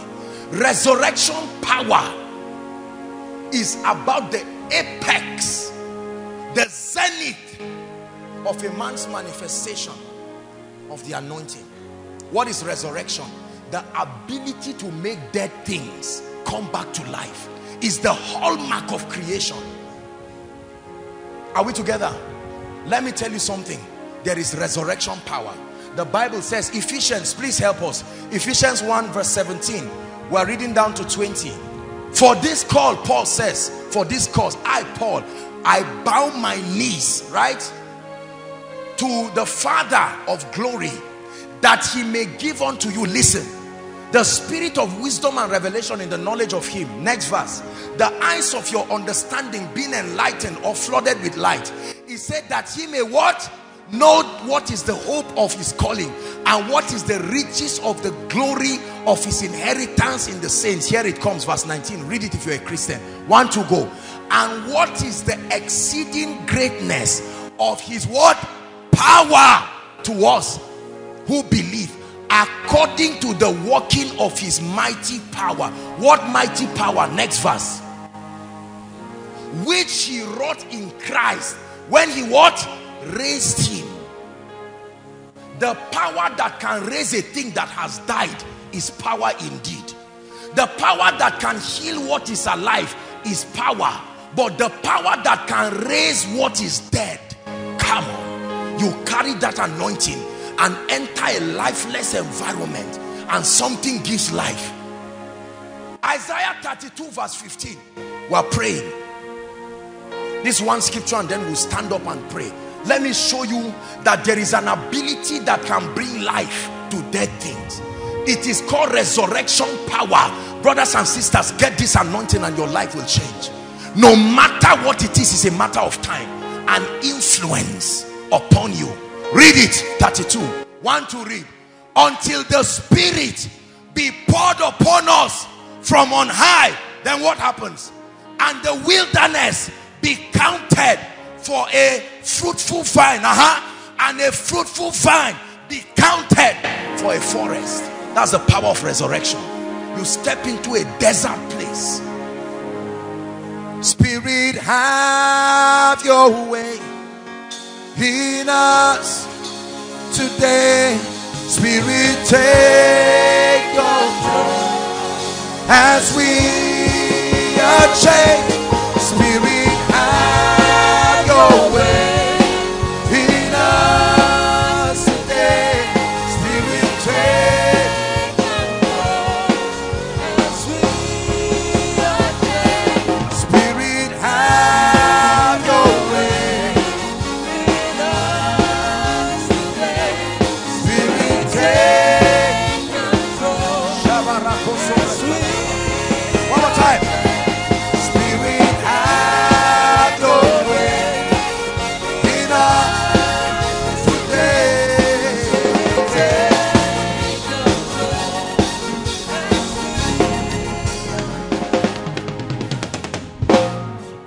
The last dimension, hear me, is the power that restores.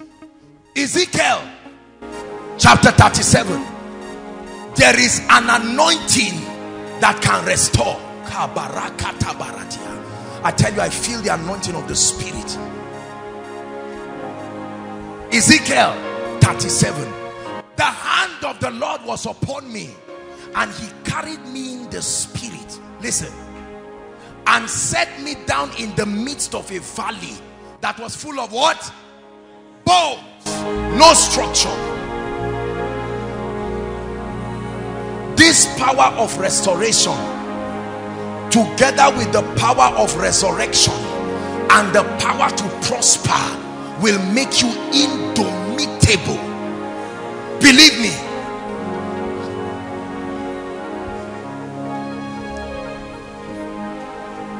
Verse 2. Verse 2. And caused me to pass by them round about, and behold, there were very many bones, and they were what? Very dry. Listen, you will step into the life of people with age-long issues the devil has stolen from them. It's not just that the situation is dead, it was stolen. Then, Son of Man, verse 3, he says, can these bones live? And he says, only thou knowest. Verse 4, this is one key to releasing the anointing. And he said unto me, prophesy, speak, Hagar, speak, command, Hagar, instruct, compel, let it be upon these bones, and say unto them, O ye dry bones. Who speaks to bones? Who speaks to bones? Dogs eat bones, men throw bones. God speaks to bones. He says, hear ye the word of the Lord. And then let's read verse 5. And behold, I will cause breath to enter you. Go to verse 7. So I prophesied, not as I wanted, as I was commanded. And there was what? A noise. The same noise in Acts chapter 2 verse 1. There was a sound. And behold, a shaking. And the Bible says, and behold, bones came together. This is not just resurrection. This is restoration. Are we together? We are going to pray. Hold hands together. In the next 5 minutes, I'd like you to blast in tongues like an angry man who is tapping into power. Lift your voice and pray.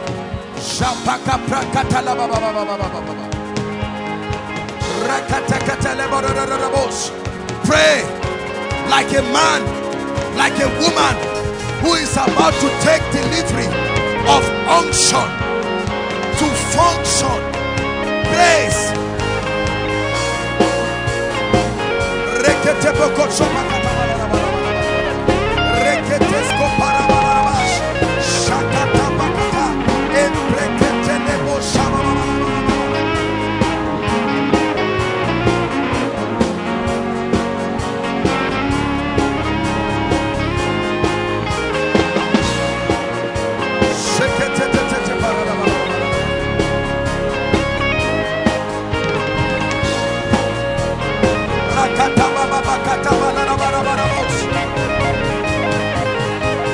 Enough is enough.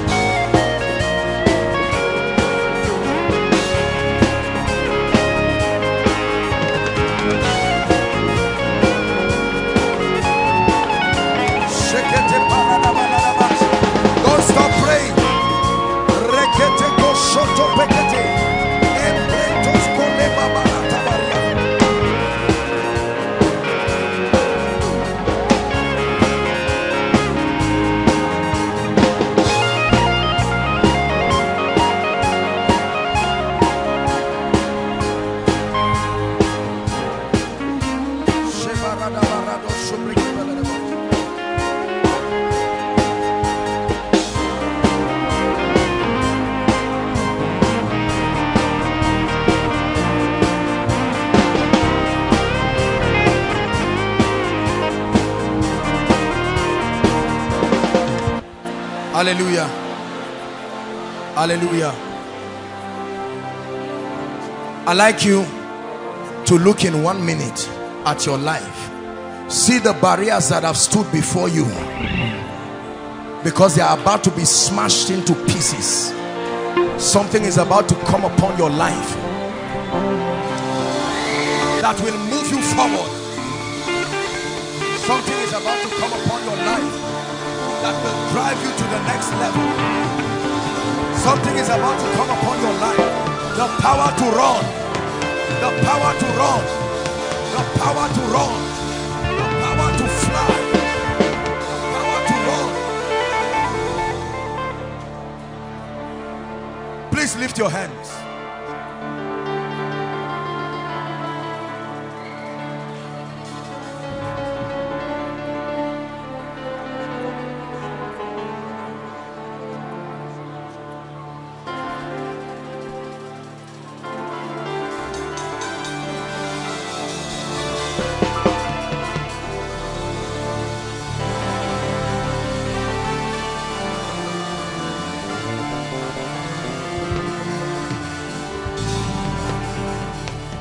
Hallelujah. Listen.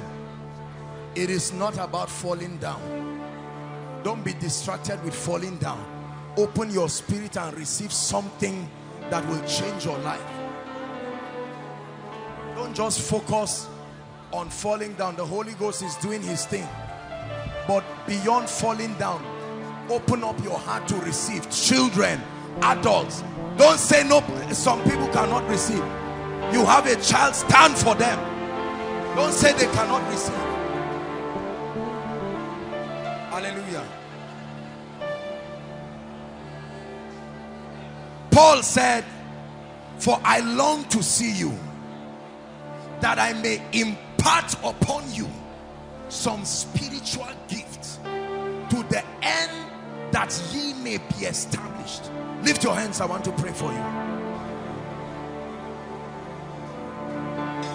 The glory of God is revealed in a man when there is an anointing.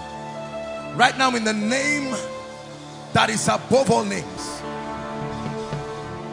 I stand upon this apostolic and prophetic office, and I declare that at the count of 3, by the ministry of angels, by the unction, by the ministry and the mystery that surrounds this office, right now, at the count of 3, I declare that this unction fall inside and outside, online and everywhere.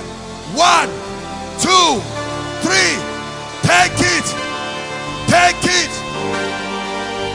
Take it right now. Receive it. Power. Receive it. Fire. Inside, the overflows. Right now, right now, right now. Every row, every row, every column, every row. The thousands following online, I release it upon you. You that are listening in your home, you that are listening in your room, the power of the Holy Ghost, the power of the Holy Ghost, the power of the Holy Ghost in your life, in your ministry, in your business. The power of the Holy Ghost, the power. Take it now. Lift your hands.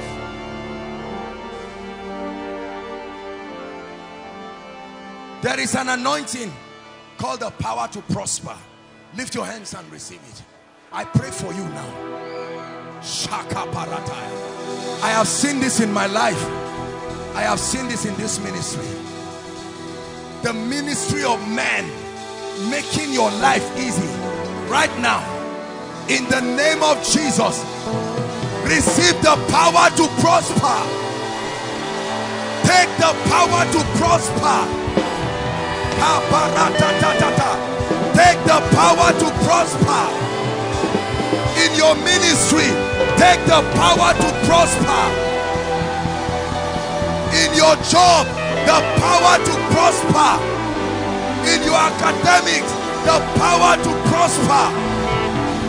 In your business, the power to prosper.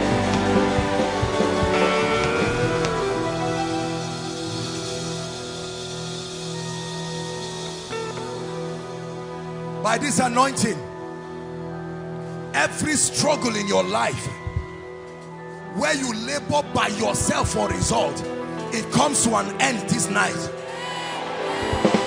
It comes to an end this night.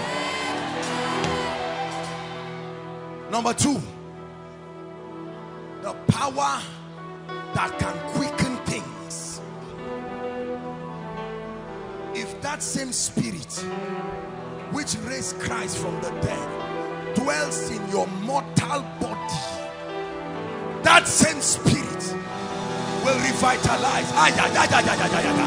Will revitalize. Hallelujah. The Lord is giving me a sign. For many of you, it will be your right hand. I don't know what I'm saying, but your right hand, in a supernatural way, your right hand, I see the right hand of many people shaking. This is what the Lord is showing me right now.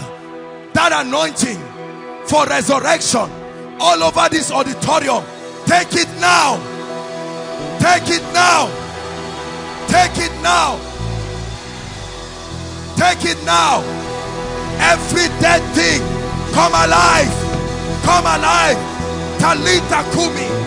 Come alive. Talita Kumi. Dead academics, dead relationships.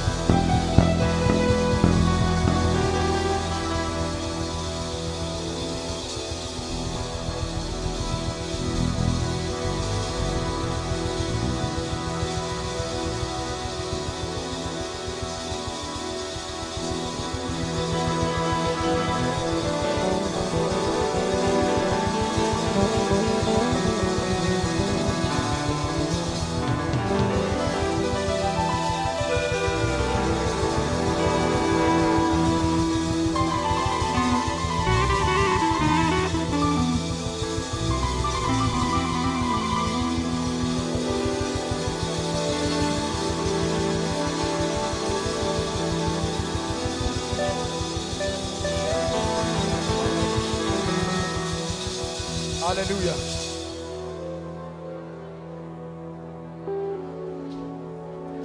See the rain of your love. I feel the wind of your spirit.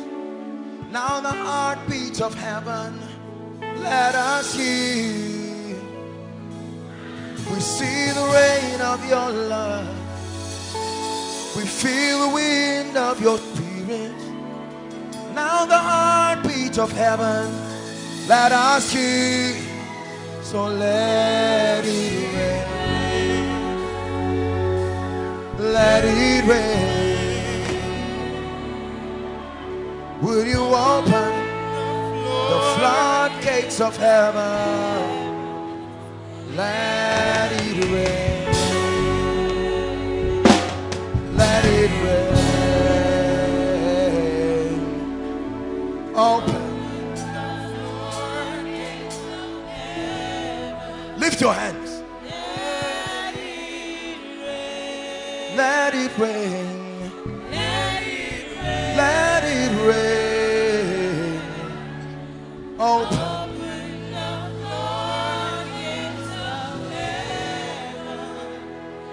Let it rain. Hallelujah. The Bible says, and I will restore to you the years that the cankerworm. If you have not lost anything in your life, you don't need to pray this prayer. If you have not lost anything, don't lift your hands, don't worry. But if you are among those who need true restoration, you have wasted years, time has passed, opportunities pass, and you need a rapid response. Listen, the Bible says they are taken for a prey and none saith restore. There is a man who can call forth restoration. There is an unction that will restore to you. Lift your hands. Not only will God restore, he will give you grace to be an agent of restoration. Therefore, right now I pray that unction for restoration, according to Ezekiel 37, that sound, that wind, right now, may that sound come upon your life. Take it now. Take it now. Take it now. Take it now. Go and restore your family. Take it now. Go and restore the fortunes that has been lost. Take it now. Go back. Experience academic restoration. Now, academic restoration. Jack back to 2-1. Jack back to first class. Jack back to 2-1. Jack back to first class. Go back and get a job. Whatever made you lose your job, a new job comes by this anointing. Take it now. Where you would have been promoted, but sentiments kept you. Not only will you be promoted, it must be backdated in the name of Jesus. Listen, you will hear strange testimonies from today's service. You will hear men who will come and tell you promotion of 10 years was compressed together and brought. There is an anointing for it. There are some of you, you would have been richer than the way you are now. You would have been better than the way you are now. But witchcraft kept you. I prophesy to you. I'm not asking you to move forward. I'm asking you to move to where you would have been. In the name of Jesus. In the name of Jesus. If you were supposed to have been married and the devil delayed it, and now you are married, carry twins, carry twins, carry twins, carry triplets, carry twins, carry triplets.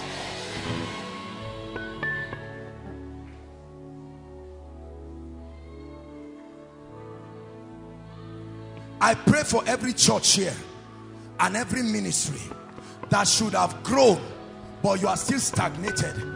Between now and December, triple your number. Triple your number. I speak it prophetically. Triple your number for the sake of the kingdom. I pray for you. Any helper who would have appeared in your life by now, even if, let me tell you something, there is a way your helper can come too late, that what he was supposed to do has destroyed you already. But I'm praying for you. Where one helper should have come, I called 3 to come. Koinonia, be believers. I said where one helper should have come, I called 3 to appear at the same time. They should appear at the same time. Hallelujah. That happened to Saul, the son of Kish. For 3 days delay, there were 3 sets of miracles. 1, your father's donkey has been found. 2, you will be on your way going, you will meet 3 men carrying bread. 2 of them will give you. Number 3, you will come to the garrison of Philistines, where there are prophets. You will prophesy like them, all in one day. I pray it again. In the name of the Lord Jesus Christ, the Son of the living God, the King of kings and the Lord of lords, the doer of miracles, the one who can change any man's life. If I be a man of God and there is God that backs this ministry, I say it again, where one helper would have come, I call 3 to come into your life.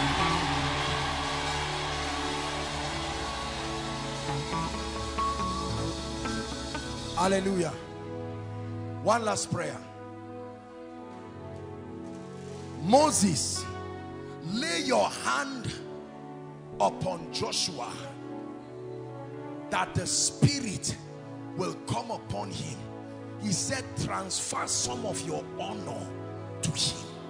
I want to pray a dangerous prayer for you. Lift your hands. Many of you may not understand what I'm about to pray for you, but you watch and see what will happen in your life. Honor is a mantle. No man can, you don't lobby for it. It's not a political position. Hallelujah.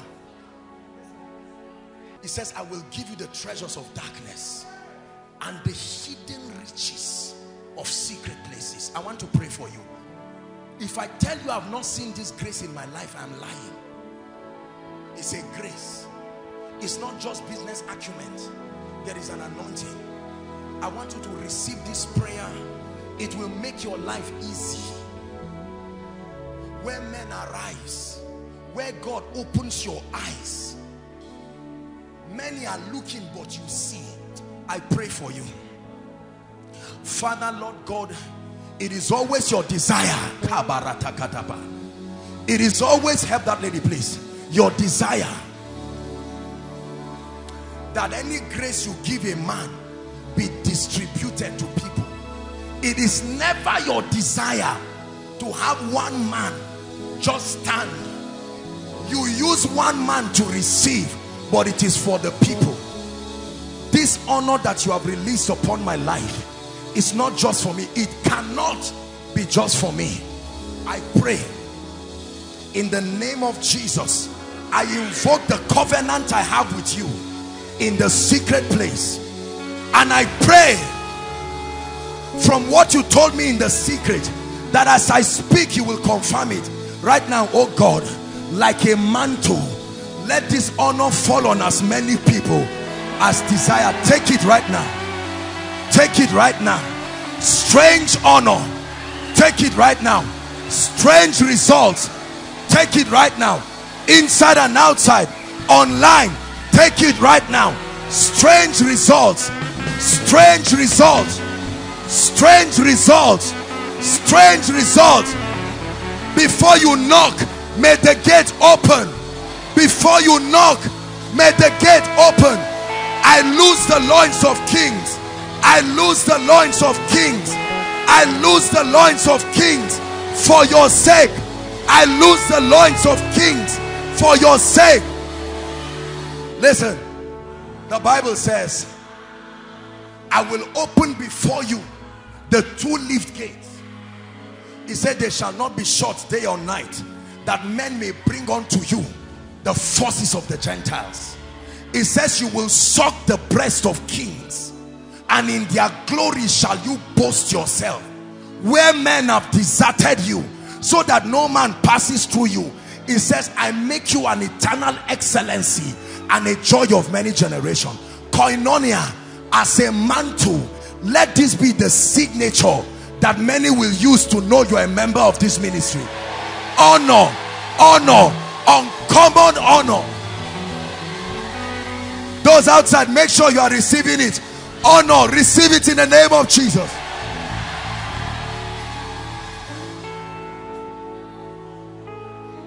Hallelujah. Thank you for lifting. Thank you for lifting. Thank you for lifting my head. Thank you for lifting. Thank you for lifting. Thank you for lifting.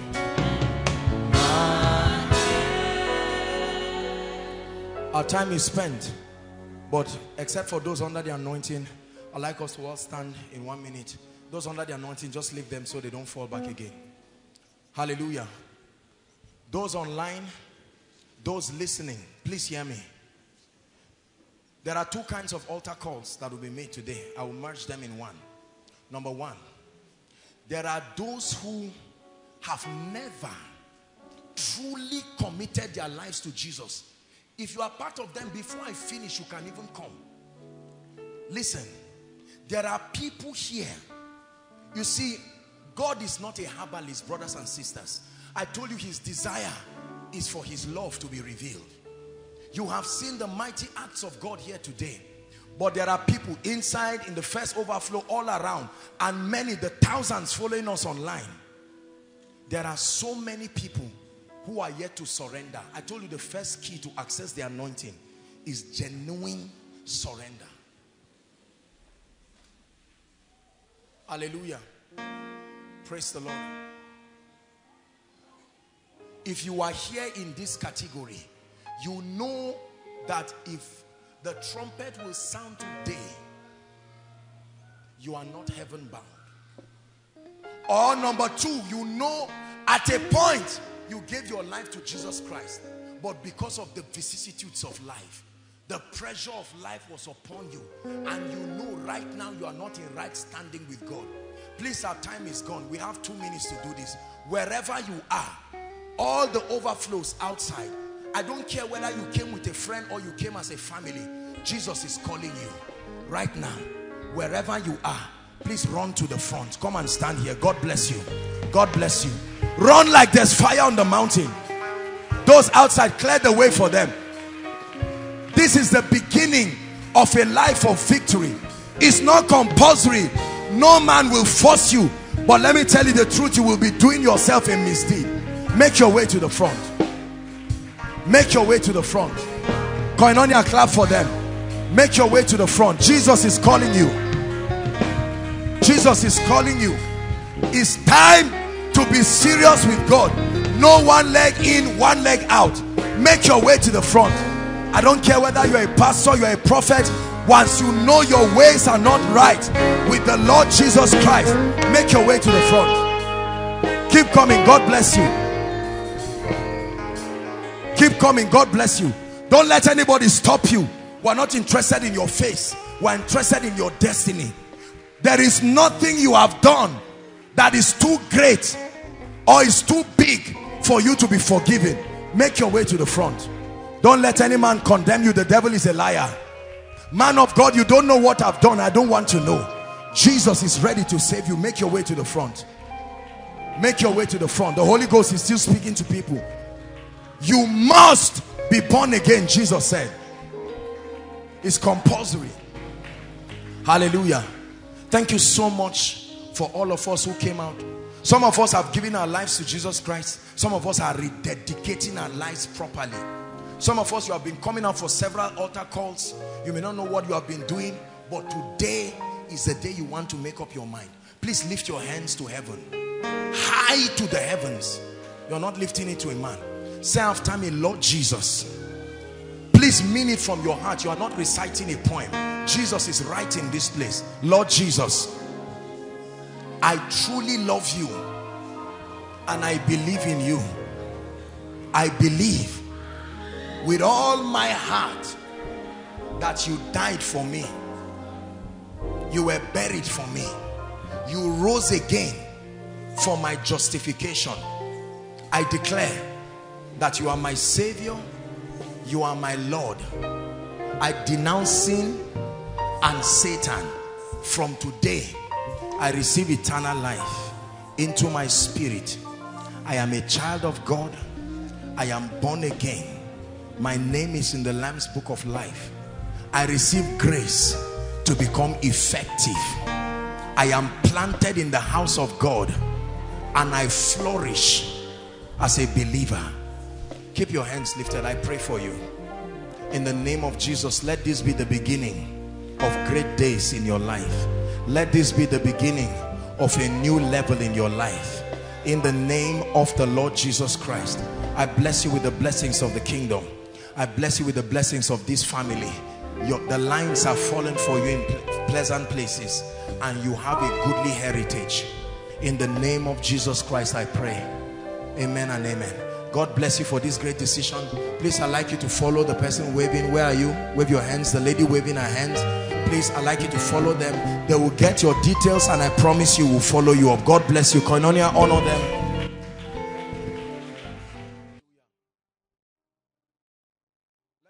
Hello, beloved in Christ. We hope this message was a blessing to you. I would want you to do something for us. If you are new here, kindly hit on that subscribe button for us, and then like this video as well. Share to your family and friends to bless them, because we know that this message will be a blessing to their body, to their soul, and to their spirit. We would need you to do one thing for us too. Tell us in the comment section where you were watching us from, and then if you've got any testimony for us, kindly share with us.